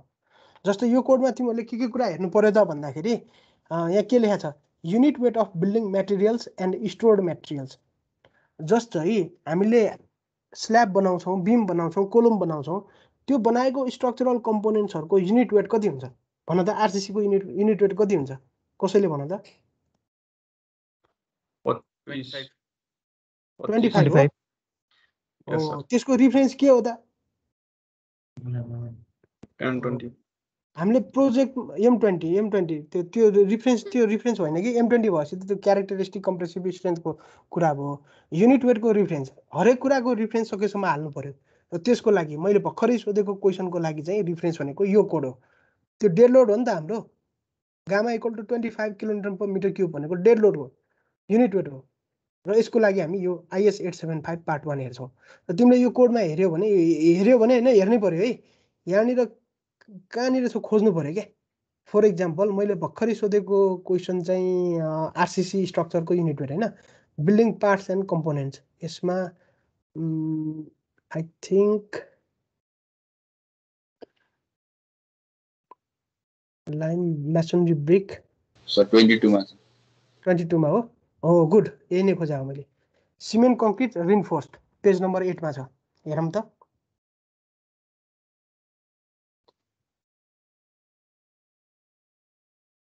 पेज नम्बर 8 भने त यही हो। अब यहाँनिर सिमेन्ट कङ्क्रिट रिन्फोर्स्ड यहाँ कति राम्रोसँग लेखा छ हेर, विथ 1% स्टिल। यदि हाम्रो स्ट्रक्चरल इलिमेन्टमा 1% रिन्फोर्समेन्ट युज हुन्छ भने 22.75 देखि 24.2 सम्म लिने हो किलोन्युटन पर मिटर क्युबमा। यहाँ हेर युनिट यसरी दिएको छ, किलोन्युटन पर मिटर क्युबमा। हाम्रो त जेनरली बिम कोलमहरूमा त टोटल स्टिल गरेर 4-5% सम्म पुग्छ। 4-5% सम्म पुग्यो भने हाम्रो यतातिर पर्छ कि युनिट वेट, जुन भनेको 25 लिन सकिन्छ। यहाँबाट आएको हो हाम्रो 25, ठिक छ नि, 25 यहाँबाट आएको। त्यसै गरी तिमीलाई अब वालको लोड हाल्नु पर्ला नि त बिममा लाग्ने डेड लोड भने त वालको लोड होइन र। वाल भने त मेसोनरी ब्रिक वाल हो। र मेसोनरी ब्रिक वालको लागि युनिट वेट कहाँबाट हेर्ने त भन्दाखेरि त्यसमा दुईवटा कम्पोनेन्ट हुन्छ, एउटा ब्रिक हुन्छ र अर्को मोटार हुन्छ। अब यसको लागि पनि यहाँ युनिट वेट दिएको छ कि, जस्तै अघि न हाम्रो भाइले ठ्याक्कै भन्यो 22 मा भनेर रिन्फोर्स सिमेन्ट कङ्क्रिट। त्यसै गरी खोज त यहाँनिर ब्रिकको कहाँनिर छ, यहाँनिर 36, मेसोनरी ब्रिकको यहाँनिर छ। त्यसै गरी सिमेन्ट मोटर कहाँनिर छ 24, प्लास्टर, यो सबै चिजहरूको युनिट वेट दिएको छ कि। जस्तै 24 मा सिमेन्ट मोटार 8 नम्बर पेजमै छ। ब्रिकको युनिट वेट कति लिने भन त? तिमीलाई कति हुन्छ जस्तो लाग्छ? बिल्डिङ टेक्नोलोजीमा पढाएको छौ नि, 11 हुन्छ होला फर्स्ट क्लासको। ब्रिकको 11 भनेको लेट्स सी है त। सिमेन्ट मोटारको चाहिँ यहाँ 20 भनेको छ, 20.4 है त मोटारको। मोटार भनेको त्यो ब्रिकहरूको बिचमा बस्ने मसला जुन छ नि हाम्रो सिमेन्ट र कङ्क्रिट, सिमेन्ट र बालुवाको मसला हो, त्यो मोटारको युनिट वेट 20.4 रहेछ। ब्रिकको हाम्रो 36 मा थियो है, 36 मा हेरौँ त। 36 मा masonry ब्रिकको common bond clay brick हो हाम्रो 18.85 भनेपछि ब्रिकको 18.85 अनि मोटारको 20.5। र वालमा हाम्रो मोटारभन्दा बढी ब्रिक हुन्छ, त्यही भएर 18.85 र 20.4 लाई एभरेजिङ गर्दाखेरि, वेटेड एभरेज गर्दाखेरि पक्कै पनि यो 18.85 को नजिक हुन्छ। त्यही भएर तिमीहरूले 19 अथवा 19.5 त्यो दुईटा मध्ये एउटा चाहिँ वालको युनिट वेट मान्न सक्छौ। जसरी आरसिसी को 25 मान्यो त्यसै गरी मेसोनरी ब्रिक वालको चाहिँ 19.5 लिन सक्छौ है त। अब त्यसै गरी फ्लोर फिनिसहरू तिम्रो अब मार्बल हालेको छ कि के हालेको छ हैन त, फ्लोर फिनिसको लागि पनि यो कोडमा हेर्न सकिन्छ। यस्ता किसिमको डेड लोडहरू चाहिँ यो कोडबाट लिने हो क्या। जस्तै यहाँ सब लेखा छ कि तिमीहरूको, यहाँ हेर बिल्डिङ पार्ट्स एन्ड कम्पोनेन्टमा यहाँनिर फिनिसिङ, फ्लोर फिनिसिङ, रुफिङहरू पनि कस्तो टाइपको रुफिङ गर्ने हो, वालिङ, त्यो सबै कुराको युनिट वेटहरू यो कोडबाट हेरेर गर्नु पर्यो है त। म तिमीहरूलाई यो कोडको एउटा बाई एउटा लाइन पढ भन्दिनँ, त्यो मैले पनि आजसम्म नि पढाएको छैन, चाहिँदैन। हामीलाई चाहिने कुराहरू टक्क आएको बेला ठ्याक्क पढ्ने हो कि। यो कोड के को लागि युज हुन्छ भनेर थाहा हुनु पर्यो र हामीलाई चाहिने मेटेरियलहरू। अब यो ग्लास फाइबर कहिले चाहिँदैन, किन चाहियो, के हियर के हो यस्तो त चाहिँदैन हामीलाई। हामीलाई चाहिने कुराहरू जे होस् कहाँनिर छ थाहा हुनु पर्यो कि। मैले फ्रेङ्कली भनेको यो कोड पुरै मैले अहिलेसम्म पढेकै छैन। मैले 5% पढेँ होला आजको दिनसम्म। जे चाहिन्छ त्यो हेर्ने हो क्या, त्यो खोज्न जानु पऱ्यो कि त्यसको लागि सरसर्ती हेर्नु पऱ्यो। 1 बाई 1 लाइन पढ्ने होइन कि टपिकहरू जस्तै यो टपिक हेरेर पुग्यो नि त, यो किन भित्रै हेरिरहनु पऱ्यो होइन। त्यसरी चाहिँ पढ्नु है कोड पढ्दाखेरि। तिमीहरूलाई धेरै काम दिएको जस्तो लाग्छ होइन, त्यो त्यसरी अलिक बाठो हुनु पऱ्यो कि चाहिने चिज खोजेर पढ्ने हो कि। जस्तै यो कोड हेर न यहाँ, IS 875 पार्ट 2। पार्ट 2 भनेपछि मैले के भनेको थिएँ, लाइभ लोडको लागि हो, इम्पोज लोडको लागि। पार्ट 1 चाहिँ डेड लोडको लागि, पार्ट 2 चाहिँ लाइभ लोडको लागि। र यसमा पनि तिम्रो जस्तै कसैको बिल्डिङ हस्पिटल बिल्डिङ होला। अब हस्पिटल बिल्डिङमा मैले के लोड लिने त, जथाभावी लिन पाइन्छ र? लाइभ लोडको भ्यालु 2 लिन्छु म, 2 kN/m², 4 लिन्छु, त्यस्तो लिन पाइँदैन। कोडले गाइड गरे हुन्छ कि। यही हो लिटरेचर रिभ्यू भने। लिटरेचर रिभ्यूमा यो नलेखिकन के लेख्ने त? यो कोडले गाइड गरे होइन त हाम्रो लिटरेचर भनेको यही त हो नि। हाम्रो प्रोजेक्टलाई सपोर्ट गर्ने कुराहरू भनेको यही हो। अब यहाँ जस्तै for example impose load on floor due to use and occupancy. हाम्रो बिल्डिङको अकुपेन्सी र युज अनुसार हाम्रो बिल्डिङको स्ल्याबको फ्लोरहरूमा कति लोड आउँछ भनेर यो 3 नम्बरको पोइन्टले भनिएको छ कि। ठिक छ नि। त्यो पनि हाम्रो अब बिल्डिङको टाइपमा डिपेन्ड हुने भयो भनेपछि पहिला सुरु बिल्डिङको टाइपै हेर्नु पऱ्यो कि। यहाँ यस्तो मजाले लेखिदिएको छ, त्यो चाहिँ पढ्नै पऱ्यो तिमीले हेर है। यहाँनिर कहाँनिर छ त भन्दाखेरि अकुपेन्सी अर युज ग्रुप। जस्तै यहाँ एसेम्ब्ली बिल्डिङ भयो भने के हुन्छ त? एसेम्ब्ली बिल्डिङ भनेको कस्तो टाइपको, जहाँ मान्छेहरू एसेम्बल हुन्छन्। जस्तै यहाँ थिएटरहरू हुन सक्ने भयो होइन, सिटी हलहरू, थिएटरहरू। अनि त्यसै गरी सोसियल एन्ड रिलिजियस प्लेसहरू, रिक्रिएसनल प्लेसेसहरू, त्यस्तो टाइपको बिल्डिङ छ भने। म्युजियमहरू भयो, त्यसै गरी जिम्नासियम अथवा जिम गर्ने ठाउँ भयो होइन। त्यो ठाउँहरूमा चाहिँ मान्छेहरू एसेम्बल हुन्छन् कि, धेरै मान्छेहरू एकैचोटि आउँछन्, त्यस्तोलाई हामी एसेम्ब्ली बिल्डिङ भन्छौँ। त्यो एउटा टाइपको बिल्डिङ भयो। अर्को भनेको बिजनेस बिल्डिङ। बिजनेस बिल्डिङ भन्नाले अब बिजनेस पर्पजको लागि युज हुने। जस्तै यहाँ के पर्न सक्यो त यहाँनिर, कोर्ट हाउसेसहरू, ब्याङ्कहरू, अफिसहरू, यिनीहरू चाहिँ बिजनेस बिल्डिङभित्र पर्न सक्यो। अफिस भनेर छुट्टै छ फेरि, यो भित्र हेर्नु पऱ्यो कि कस्तो कस्तो टाइपको हाम्रोमा पर्छ भनेर। अब जस्तै हाम्रो नेसनल कलेजको बिल्डिङ केमा पर्छ त? एजुकेसनल बिल्डिङमा। मैले अघि नै देखाइरहेको यो इट्याप मोडल देखाइरहेको यो बिल्डिङ केमा पर्छ त? यो बिल्डिङ मैले कुन कोड हेरेँ होला यो डिजाइन गर्नको लागि? यो कोडको एजुकेसनल बिल्डिङको लागि चाहिँ मैले यसबाट लाइभ लोड लिएँ। ठिक छ नि, एजुकेसनल बिल्डिङ हो त्यो। त्यसै गरी इन्डस्ट्रियल होला, इन्डस्ट्रियल वर्कसपहरू, फ्याक्ट्रीहरू। अघि नै मैले त्यो स्टिल रिन्फोर्समेन्टहरू म्यानुफ्याक्चर गर्ने भनेको थिएँ नि, टिम्बरको, त्यो कुरा यहाँ इन्डस्ट्रियलमा पर्ला। त्यसै गरी इन्स्टिट्युसनल टाइपको होला, हस्पिटलहरू इन्स्टिट्युसनलमा पर्छ, हस्पिटल्सहरू इन्स्टिट्युसनलमा पर्छ। त्यसै गरी मर्केन्टाइल बिल्डिङहरू, जस्तै हाम्रो सिभिल मल कहाँ पर्छ त? पक्कै पनि मर्केन्टाइलमै पर्ला होइन। त्यो बिजनेसको लागि सेल गर्नको लागि युज हुने त्यो कुराहरू भयो। रेसिडेन्सियल बिल्डिङ भने अपार्टमेन्टहरू केमा पर्ला त? रेसिडेन्सियल बिल्डिङमा पर्ला। त्यसै गरी स्टोरेज टाइपको बिल्डिङहरू होला, स्टोरको लागि युज हुने, वेयर हाउसहरू। यसरी चाहिँ बिल्डिङलाई क्लासिफिकेसन गरिएको छ कि। र त्यो अनुसारको लाइभ लोड कति लिने भनेर भनेको छ। जस्तै कसैले रेसिडेन्सियल बिल्डिङ डिजाइन गर्न खोजिरहेछ भने त्यसको रुम र टोयलेटहरूमा कति लोड लिने त? 2 kN/m² लिने हो, 2 भनेको छ। यहाँ दुईवटा कुरा के छ भने, कि त यो युडिएल हेर्नु पर्यो कि त यो पोइन्ट लोड हेर्नु पर्यो। दुईवटा मध्ये जुन क्रिटिकल त्यो मात्र हेर्ने हो। र एकैचोटि यो दुइटै लोड एकैचोटि लाउनु पाउँदैन। भन्न खोजेको स्ल्याबमा चाहिँ लोड लगाउँदाखेरि युडिएल र पोइन्ट लोड, त्यही स्ल्याबमा 2 पनि युडिएल लगाएको छ, त्यही स्ल्याबमा 1.8 पोइन्ट लोड पनि लगाएको छ भने द्याट इज मिस्टेक। दुवैलाई एकैचोटि लाउनु पाउँदैन। जुन क्रिटिकल त्यसलाई लाउनु पर्यो। र जेनरली हाम्रो बिल्डिङहरूमा क्रिटिकल हुने भनेको युडिएल नै हो। भनेपछि यो कुरा हेरेर पुग्यो कि। यो कुरा यहाँ कोडमा कतै लेखा हुनुपर्छ। यो धेरै भइसक्यो मैले कोड नहेरेको यो है। यहाँ कतै लेखा छ यहाँनिर।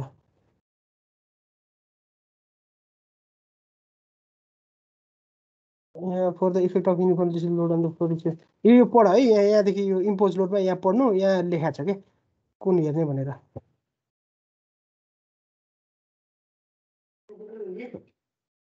यो कुरा भयो होइन। त्यसै गरी रेसिडेन्सियल बिल्डिङको अब टोयलेटहरूमा कति लिने त? टोयलेट पनि 2 लिने रहेछ। अब कोरिडोर प्यासेजहरूमा अलिक धेरै लोड आउँछ कि, किनभने कोरिडोर प्यासेजमा त ठ्याक्कै त्यो कोठाबाट बाहिर निस्केको मान्छे, त्यो कोठाबाट बाहिर निस्केको मान्छे एकैचोटि पर्न सक्छ नि त। त्यो भएपछि लाइभ लोड अलिक धेरै आउन सक्छ क्या कोरिडोरहरू, प्यासेजहरू, स्टेयर केसहरूमा। रुममा पो जस्तै तिम्रो कोठामा तिमी मात्रै धेरै जाला, तिम्रो मम्मी ड्याडीको कोठामा मम्मी ड्याडी धेरै जाला, तर स्टेयरकेसमा त एकैचोटि सबैजना हुन सक्छ नि त, त्यही भएर त्यहाँ अलि धेरै लाइभ लोड लिएको छ कि त्यसरी बुझ्नु पर्यो। अब त्यसै गरी होटेलको बिल्डिङहरू गर्न खोजेको छौ भने जस्तै हाम्रो एउटा ग्रुपले होटेल गर्न खोजिरहेको छ नि, सररहरूको ग्रुपले, उनीहरूले यो लाइभ लोड हेर्नु पर्यो कि यहाँ लिभिङ रुममा कति लिने, 2 लिने, किचनहरूमा 3 लिने, स्टोर रुममा 5 लिने। स्टोरमा त धेरै ग्यासहरू सिलिन्डरहरू कति स्टोर गरे हुन्छ नि त होटेलहरूमा, त्यहाँ त अलिक धेरै लाइभ लोड आउने भयो। अब होटेलमा पनि अफिस रुम हुन्छ, त्यहाँ 2.5 हाले पुग्यो, बाथरुम टोयलेटहरूमा अझ 2 मात्र हाले पुग्यो। अब एकैचोटि 10 जना एउटै बाथरुममा नुहाउने भने त हुन्न नि टोयलेटहरूमा, त्यही भएर 2 मात्र ल्याएको छ, कम लिन्छ क्या त्यस्तो ठाउँमा। कोरिडोरमा त एकैचोटि धेरै मान्छे हुनसक्छ, त्यहाँ अलि बढी छ। यो पुरै फङ्सनल छ क्या यो कोड, त्यही भएर यो कोड राम्रोसँग हेर्नु। यो सबै एजुकेसनल बिल्डिङ छ भने त्यही अनुसारको। स्टोर रुममा अलि धेरै राखेको छ, कोरिडोर प्यासेजहरूमा। इन्स्टिट्युसनल बिल्डिङ हस्पिटल छ भने यो हेर्नु पर्यो।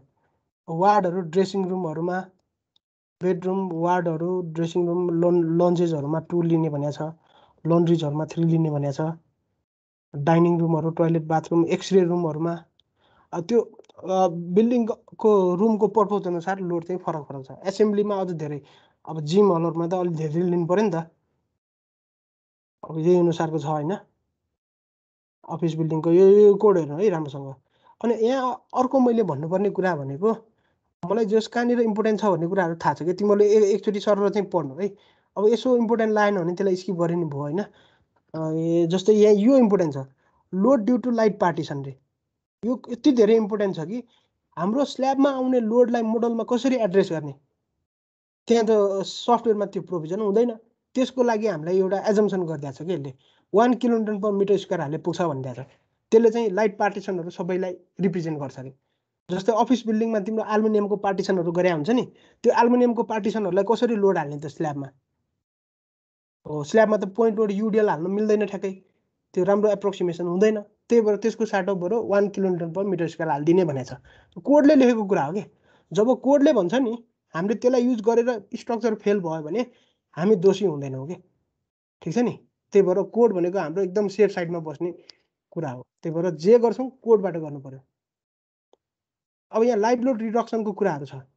यो के भने हो भने तिम्रो जस्तै एउटा बिल्डिङ छ भने यो एकदम यो पनि अलिकति नेचुरल कुरा छ के, एकदमै बुझ्नुपर्ने कुरा। फर इक्जाम्पल सपोज एउटा यस्तो खालको बिल्डिङ छ, यो बिल्डिङमा यसरी 3-4 तल्ला होला, लाइभ लोड सबभन्दा बढी कहाँ होला? पक्कै पनि यहाँ होला, यतातिर। जति माथि गयो लाइभ लोड त घट्दै जान्छ नि, किनभने माथिको मान्छे बाहिर आउनलाई यहीँ भएर आउनुपर्छ, तलको मान्छे पनि बाहिर जानलाई यहीँ भएर आउनुपर्छ। तर तलको मान्छे त रियल्ली माथि जान्छ कि, त्यही भएर लाइभ लोड रिडक्सन हुने रहेछ। जति हामीले तलको फ्लोरहरूमा लाइभ लोड सोध्छौँ नि त्यति नै माथि नहुने रहेछ। मैले भन्नु खोजेको कुरा बुझ्यो नि। त्यही भएर हामीले फ्लोर नम्बर अनुसार लाइभ लोड रिडक्सन गर्नुपर्छ। खोइ कहाँ गयो माउस पनि। फ्लोर अनुसार लाइभ लोड रिडक्सन गर्नुपर्छ, यो कुरा यहाँ भनेको छ यो कोडले, यो क्लजले। Reduction in total distributed impose load on all floor to be carried by the member under consideration. तिम्रो 5 तल्ले बिल्डिङ हो भने 40% लाइभ लोड रिडक्सन गर्न पाइन्छ। र यसलाई सपोर्ट गर्न अझ यहाँनिर कोडको लास्टमा फिगरै बनाइदिएको छ कि, यति राम्रो फिगर छ यहाँ छ। जस्तै तिम्रो 5 तल्ले बिल्डिङ हो भने तिमी कहाँसम्म जानु पर्यो? 6, यहाँ 6 लेखेको यहाँसम्म जानु पर्यो। यो तिम्रो कोलम हो, 1 2 3 4 5 हो, यो होइन यो हुनु पर्यो। This one is the kolam. यो मैले एरो देखाइरहेको ठाउँ यो कोलम हो तिम्रो, किनभने योभन्दा माथि 6वटा छ, 1 2 3 4 5 6, 6 तल्ले बिल्डिङ हो भने यो कोलम भयो। र यो कोलमको लागि तिम्रो 1 - 0.4, जति पनि लाइभ लोड आउँछ त्यसलाई 0.6 ले मल्टिप्लाई गर्न पाइयो के, ठिक छ नि। जस्तै रुफ फ्लोरमा 30 आउँछ, त्योभन्दा मुनिको फ्लोरमा 40, त्योभन्दा मुनिको फ्लोरमा 50, यसरी आउँछ भने यो तिम्रो ग्राउन्ड फ्लोरमा चाहिँ यो सबैलाई जोडेर 0.6 ले मल्टिप्लाई गरिदिन पाउँछौ के। 0.4 40% रिडक्सन गरे हो मैले अघि नै भनेको रिजन अनुसार, ठिक छ नि। त्यसरी लाइभ लोड रिडक्सन गर्न पाइन्छ। यो कुरा पनि भनेको छ यो कोडले। हो, यस्तो कुराहरू चाहिँ पढ्नु पर्यो कि, ठिक छ नि। इम्पोर्टेन्ट कुराहरू यिनीहरू नै हुन् भनेपछि यो दुईवटा कुरो कोडको मैले सर्फेसियली कुरा गरेँ। तिमीहरूले सकेसम्म मिलाएर पढ्नु होइन। अब सबै पढ्यो भने धेरै राम्रो, अब मिलाएर पढ्नु। अब त्यसपछि अर्को यो कोडको यही स्ट्रक्चरल एरेन्जमेन्ट प्लानिङको कुराहरू अलिअलि हेर्नु, अनि यो सेपहरू हेर्नु होइन, एनबिसीको अलिअलि प्रोभिजनहरू हेर्नु। पहिलो काम यो भयो है त। भनेपछि हामी के गरिरहेको थियौँ, प्लानिङको लागि कुन कुन कोड पढ्ने र लोड एसेसमेन्टको लागि डेड लाइफको लागि कुन कुन पढ्ने, मैले त्यति काम दिएँ पहिलो काम। अर्को काम भनेको चाहिँ अब ड्रइङ फाइनल हुनु पर्यो। अर्को भेटमा हाम्रो ड्रइङ फाइनल भइसक्यो हुनु पर्यो, र त्यो ड्रइङमा चाहिँ ग्रिड डायग्राम बनाएको हुनु पर्यो तिमीहरूले। ग्रिड डायग्राम भनेको के हो भने यही ड्रइङमा यो नचाहिने यो यो यो बेडहरू, यो सोफाहरू अनि यस्तो चिजबिजहरू हटाउने के सबै। तिम्रो सिम्पली पिलरहरू अनि वालहरू अनि ग्रिडहरू त्यति मात्र देखिने गरी यो बिल्डिङ चाहियो क्या। अनि त्यसको सेन्टर टु सेन्टर डाइमेन्सन, जस्तो यो 6000 mm देखाएको छ नि, यो डाइमेन्सन भए पुग्छ, अरू डाइमेन्सन चाहिएन। हो त्यति भएको ड्रइङलाई हामी ग्रिड डायग्राम भन्छौँ। ग्रिडहरू मेनली देखिनु पऱ्यो क्या, र त्यो ग्रिड बिचको स्पेसिङ। त्यति ड्रइङ चाहिँ तिमीहरूले अर्को क्लाससम्ममा प्रिपेयर गर्नु पऱ्यो आफ्नो आर्किटेक्चरल ड्रइङबाट। ठिक छ नि, ग्रिड डायग्राम बनाउनु पऱ्यो है। ग्रिड डायग्राममा के देखाउने भने मैले जेनरली कसैले यसमा पिलर र ग्रिड मात्र देखाइदिन्छ, त्यो गरे नि ठिकै छ। अब तिमीले चाहिँ पिलर, ग्रिड अनि त्यसपछि यो वालहरू पनि देखाउनु कि, विन्डोजहरू पनि अलिअलि देखाउनु, अरू चाहिँ सबै डिलिट गरिदिनु। ठिक छ नि। अनि यो डाइमेन्सन पनि सबै चाहिएन। ग्रिडको सेन्टरदेखि सेन्टर यो ग्रिडको डिस्टेन्स भए पुग्यो। तिमीलाई थाहा छ नि त ड्रइङमा डाइमेन्सन 3टा लेभलमा हुन्छ। एउटा यो कोलमको वालको सेपरेटली सबै इन्डिभिजुअल इलिमेन्टको हुने एउटा डाइमेन्सनको लेभल भयो। अर्को ग्रिडको सेन्टरदेखि सेन्टर हुन्छ, र अर्को चाहिँ आउटर टु आउटर हुन्छ। त्यो सबै चाहिएन हामीलाई, यो बिचको ग्रिड टु ग्रिड भए पुग्यो है त। त्यो डाइमेन्सन हुने गरी ग्रिड प्लान चाहिँ बनाउनु। प्रत्येक फ्लोरको बनाए हुन्छ है, फर्स्टदेखि 5th फ्लोरको काम डिभाइड गर क्या। 5 जनाले पहिलो फ्लोरमा एकजनाले, दोस्रो फ्लोरमा अर्कोजनाले, त्यसरी चाहिँ ग्रिड प्लान चाहिँ बनाएको हुनु पर्यो। भनेपछि दुईटा काम भयो क्या अर्को चोटिको लागि। एउटा काम भनेको IS 875 पार्ट 1 र पार्ट 2 मजाले पढ्ने, त्यसमा ग्राभिटी लोडमा डेड लोड र लाइभ लोडको प्रोभिजनहरू मजाले पढ्ने, र त्यसपछि यो ग्रिड डायग्राम बनाउने। अनि त्यसपछि म प्रिलिमिनरी डिजाइन कसरी गर्ने भनेर अर्को क्लासमा सिकाउँछु। अनि सायद त्यो दुईटा मेन क्लास हाम्रो त्यही दुईटा क्लास हुन्छ यो सेमेस्टरको लागि। अनि तिमीहरूलाई प्रब्लम भयो भने क्लास हालौँला, अनि सानोतिनो प्रब्लम छ भने जतिखेर फोन गरेर सोधे नि भयो है त। अनि हामी इन्डिभिजुअली ग्रुपमा पनि मिटिङ राख्न सक्छौँ। कुनै पर्टिकुलर प्रब्लम एउटा ग्रुपको भयो भने अरू ग्रुप त्यहाँ बस्नुपर्छ भन्ने छैन। त्यो ठ्याक्कै प्रब्लम भएको बेला हामी बस्न पनि सक्छौँ, र कमन कुराहरू भयो भने हामी सबैजना यसरी नै कुरा पनि गर्न सक्छौँ है त। ल आजलाई म यति नै भन्छु है। केही क्वेसन सोध्नुपर्ने त्यस्तो छ भने सोद्धा हुन्छ है त।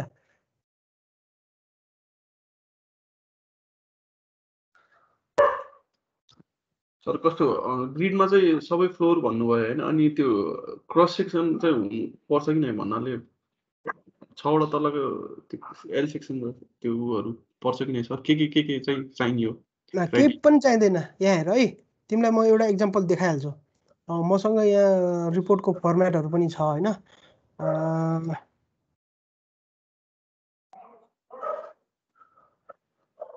यसमा एउटा तिमीलाई देखाइहालौँ।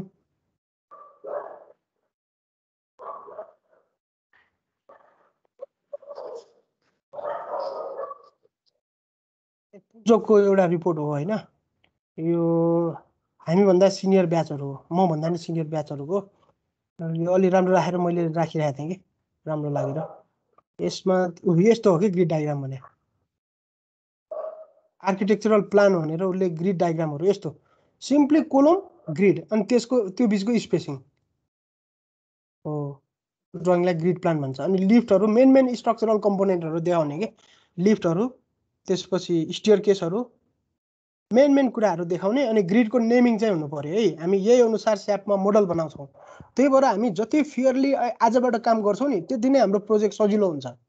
तिमीले यही ABCDEF 1 2 3 4 लेखेको यही अनुसार हामीले स्यापमा मोडल बनाउने हो। स्यापमा पनि ग्रिड बनाउनु पर्छ के। यसरी यो ग्रिडहरू जस्तै मैले तिमीलाई यहाँ प्लानमा देखाएँ, जस्तै बेसमै जाउँ, यसरी ग्रिडहरू आएको छ नि 1 2 3 4 5 6 ABCD। यो भनेको ग्रिडहरू भयो। ग्रिड त्यस बिचको स्पेसिङ हो। आर्किटेक्चरल ड्रइङमा पनि मैले यति नै खोजेँ हो कि अहिलेलाई। त्यो कुरा हामी फाइनल रिपोर्टमा पनि हालिदिन्छौँ। त्यही भएर मैले तिमीहरूलाई यो ग्रिड प्लान चाहिँ यसरी बनाउनु भने। अब यसले यहाँ सपहरू पनि यो नामहरू पनि देखाएको छ होइन, हुन्छ यो पनि देखाए नि हुन्छ, तर धेरै अननेसेसरी इन्फर्मेसनहरू गजङ गुजुङ हुने गरी नहाल्नु होइन, क्लियर हुने गरी हाल्नु के। मेन चाहिने भनेको यो ग्रिड बिचको स्पेसिङ, ग्रिडको नाम्सहरू, नेमहरू, अनि यो पिलरहरू देखाउनु पर्यो, अनि मेन कम्पोनेन्टहरू देखाए हुन्छ है त। यसरी चाहिँ ग्रिडहरू तयार पार्न यसरी नै बनाए हुन्छ। जस्तै यो क्लियर देखिया छ नि त, यो रुमहरू देखाए पनि त्यस्तो गजाङ गुजुङ छैन। जस्तै यो तिम्रो आर्किटेक्चरल ड्रइङमा त भयभरको सब राखेको हुन्छ। जस्तै यहाँनिर यसमा एकदम कम्प्लेक्स यस्तो कुराहरू हटाए हुन्छ कि, यो धेरै अननेसेसरी चिजहरू राख्नु परेन। जस्तै यसमा भन्दा नि यसमा हेरौँ न, ल हेर न यस्तो चिज राखेर के गर्ने, यस्तोहरू हटाइदिने के, यस्तोहरू मन पर्दैन मलाई, यो सब हटाइदिने, यस्तोहरू हटाइदिने के जे होस्, अलिकति क्लियर देखिने गरी। अनि यो डाइमेन्सन गजाङ गुजुङ नहाल्ने, ग्रिडको सेन्टरदेखि सेन्टर त्यति बनाइदियो भने तिम्रो ग्रिड डायग्राम राम्रो बन्छ। ठिक छ नि। अर्को एउटा कुरा एकदमै इम्पोर्टेन्ट कुरा म भन्छु है त तिमीहरूलाई, तिमीहरूले साथीहरूलाई पनि सेयर गरे हुन्छ होइन। के गर्नु भने तिमीहरूले अहिलेसम्म हेरेको छौ कि छैनौ, गुगलमा बी प्रोजेक्ट फर्मेट भनेर खोज के, be building project report format, IOE. यो खोजेपछि यहाँ एउटा दुइटा आइहाल्छ क्या पुल्चोक क्याम्पसको। जस्तै मैले यहाँ सेस नेपाल पुल्चोक क्याम्पसको says civil engineering student society उसले राखेको छ। यहाँ कान्तिपुर इन्जिनियरिङ कलेजको आउनु थाल्यो, यो छ mid term report of structural for IOE Nepal हो। यहाँ धेरै कुराहरू आउँछन् होइन, यो हेर्दै जाउँ, यहाँ पक्कै पनि रिपोर्टहरू भेटाउँछौ। ल कति राम्रो कुरा छ यहाँ हेर, civil engineering student society, institute of engineering Pulchowk campus, department of civil engineering, guideline for preparation of project report. आजको दिनबाट यो हेऱ्यौँ भने हामीलाई पछि कति सजिलो हुन्छ क्या, कति राम्रो हाम्रो फाइनल इयर प्रोजेक्ट रिपोर्ट बन्छ। इन्ट्रोडक्सन हुनु पऱ्यो, कन्टेन्टहरू हुनु पऱ्यो होइन, यो times new Roman phone name. अस्ति पनि मैले प्रपोजल डिफेन्समा पनि तिमीहरूलाई एउटा देखाएको थिएँ नि, त्यो सुजन त्रिपाठी भन्ने सरले जुन हामीलाई लास्ट टाइम वेबिनार हुँदाखेरि सरी एउटा वर्कसप हुँदाखेरि उहाँले चाहिँ प्रेजेन्टेसन दिनुभएको थियो होइन, त्यसको कुराहरू पनि मैले तिमीहरूलाई सेयर गरेको थिएँ हो। यो सबै कुराहरू, यो कुराहरू आजदेखि हामीले हेऱ्यौँ भने हाम्रो कति राम्रो हुन्छ क्या रिपोर्ट, हेडिङ 1 हेडिङ 2। कोही कोही स्टुडेन्टले के सोध्छ भने यो रिपोर्टको कुरा त लास्टमा गर्ने हो भन्छन्, त्यो लास्टमा गर्नेको रिपोर्ट कस्तो हुन्छ अनि हेरौँला कि हामी पनि। त्यो आजको दिनदेखि अलिअलि गर्दै हेर्दै जाऊ होइन, तिमीहरूको रिपोर्ट राइटिङ स्किल कति राम्रो हुन्छ। ल यहाँनिर यो पुरै फर्मेटै राखिदिएको छ, ट्रिब्युन युनिभर्सिटी होइन, यो लोगो सोगो राखेर कुन फर्मेटमा बनाउने, कुन पेजहरू इन्क्लुड गर्ने हो। यहाँ सुपरभाइजरको नेम कहाँ लेख्ने, एक्सटर्नलको नेम कहाँ लेख्ने, एचओडीको नेम कहाँनिर लेख्ने, अब्स्ट्र्याक्टको कुराहरू, टेबल अफ कन्टेन्ट कसरी बनाउने हो होइन। भनेपछि यो एउटा फर्मेट त हाम्रो पुल्चोकको केटाहरूले राम्रो बनाएर छ, यो छ। अनि अर्को यहाँ हेर, टियुबिसी 4th year project report on structural analysis and design, रिपोर्टै हालिदिएको छ। यो डाउनलोड हुन्छ होला सायद, यो डाउनलोड नभए भने अरू पनि हुन्छन् यहाँ।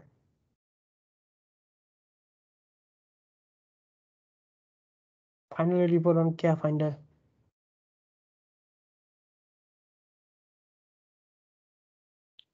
नभए मसँग नि यहाँ थुप्रै रिपोर्ट फर्मेटहरू छन् होइन, पुल्चोककै हो सबै।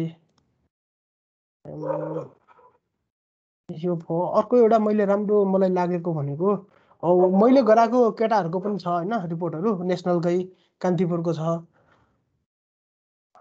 अझ मलाई यहाँ राम्रो लागेको एउटा रिपोर्ट हुनुपर्छ, के यो फोल्डर हुन त मसँग यहाँ ऊ पनि छ, तिमीहरूसँग नि यो सिनियरसँग मायो भने भइहाल्छ होइन, वर्ड फाइलमै छ। तर त्यस्तो काम चाहिँ नगरौँ है, पुरानो रिपोर्टलाई नै गर्ने चाहिँ काम चाहिँ नगरौँ, त्यो एकदम नराम्रो बानी हो। त्यसलाई रिफरेन्स लिने हो तर आफै बनाउने हो रिपोर्टहरू। जस्तै यहाँ एउटा यो राम्रो छ क्या, मलाई पनि फर्स्ट इयरदेखि पढाउनु भएको सर हो उहाँ होइन, पुल्चोक क्याम्पसको सुजन त्रिपाठी भन्ने सर हुनुहुन्छ, मलाई मनपर्छ क्या उहाँ सर। यो त मैले अस्ति तिमीलाई दिएकै हो, यहाँ रिपोर्टै एउटा हुनुपर्ने पो है, हो यो होला, यो एकदमै राम्रो छ यो report. Earthquake resistance analysis and design of multi storey residential building, supervisor. अनि यहाँ यो केटाहरू 70 ब्याचकोलाई गरेर रहेछन्, यिनीहरूलाई मैले पढाए पनि थिएँ पुल्चोक क्याम्पसमा, यो आयुषहरूलाई। मेरो केटाहरू हुन्। प्रिजोकेसरहरू छन्, एक्नोलेजमेन्टहरू, एक्रोनियम्सहरू, अनि त्यसपछि सेल एन्ड फिचर्सहरू, अब्स्ट्र्याक्ट, टेबल अफ कन्टेन्ट। यहाँनिर अब ब्याकग्राउन्डको कुराहरू तिमीहरूले अस्ति यो प्रपोजल बनाउन यही हेरे अब कति सजिलो हुन्थ्यो कि तिमीहरूलाई सुरुमा नभनौँ भनेर आफै एकचोटि गर भनेर मात्रै हो। यहाँ सबै कुराहरू छ। अब्जेक्टिभ हेर न, यही त हो नि अब्जेक्टिभ। वर्क स्कोपहरू, फिल स्कोप कति राम्रो लेखाएको छ स्कोप। त्यो पढ न, लिट्रेचर रिभ्यू, नेपाल बिल्डिङ कोडको कुराहरू, आइएस कोडको कुराहरू। अब हुन त यो धेरै कुराहरू नयाँ पनि आएको होला है, अपडेट गर्नु पर्यो क्या।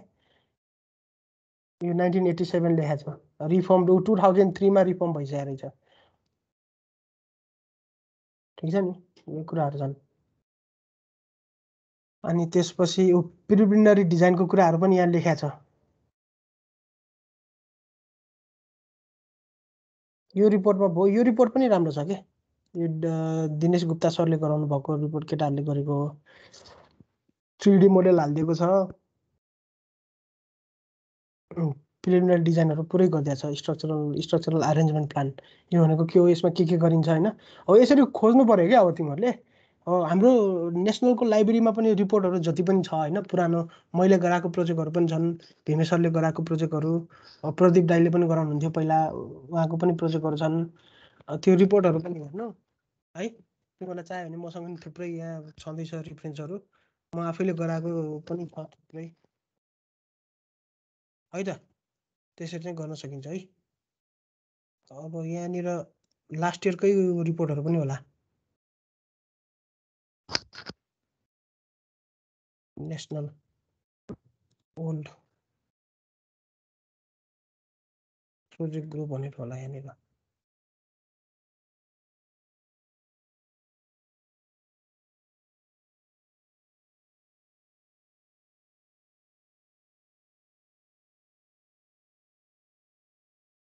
फोर्थ 75 ब्याचको 76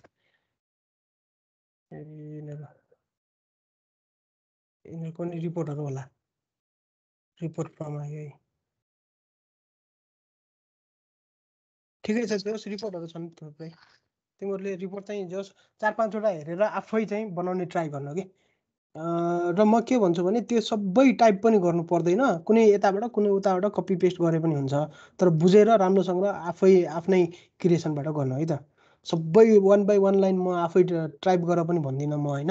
त्यो गर्न पनि कसैले गर भने पनि गर्दैन। त्यो मैले भन्ने कुरा पनि होइन, तिमीहरूले सोध्ने कुरा पनि होइन। तिमीहरू आफैले बुझेर मिलाएर गर्ने हो है। अब मलाई सोध्यो भने त म सबै टाइप गरेर भन्छु होइन, तिमीले गर्दैनौ मलाई थाहा छ। तर जुन कुरा राख्छौ नि रिपोर्टमा त्यो आफूलाई थाहा हुनु पर्यो कि। ठिक छ नि। र मिस्टेक कुराहरू मिलाउँदै 4-5वटा रिपोर्टको रिफरेन्स हेर्दै राम्रोसँग बनाऊ है त। ल अरू केही सोध्नुपर्ने छ?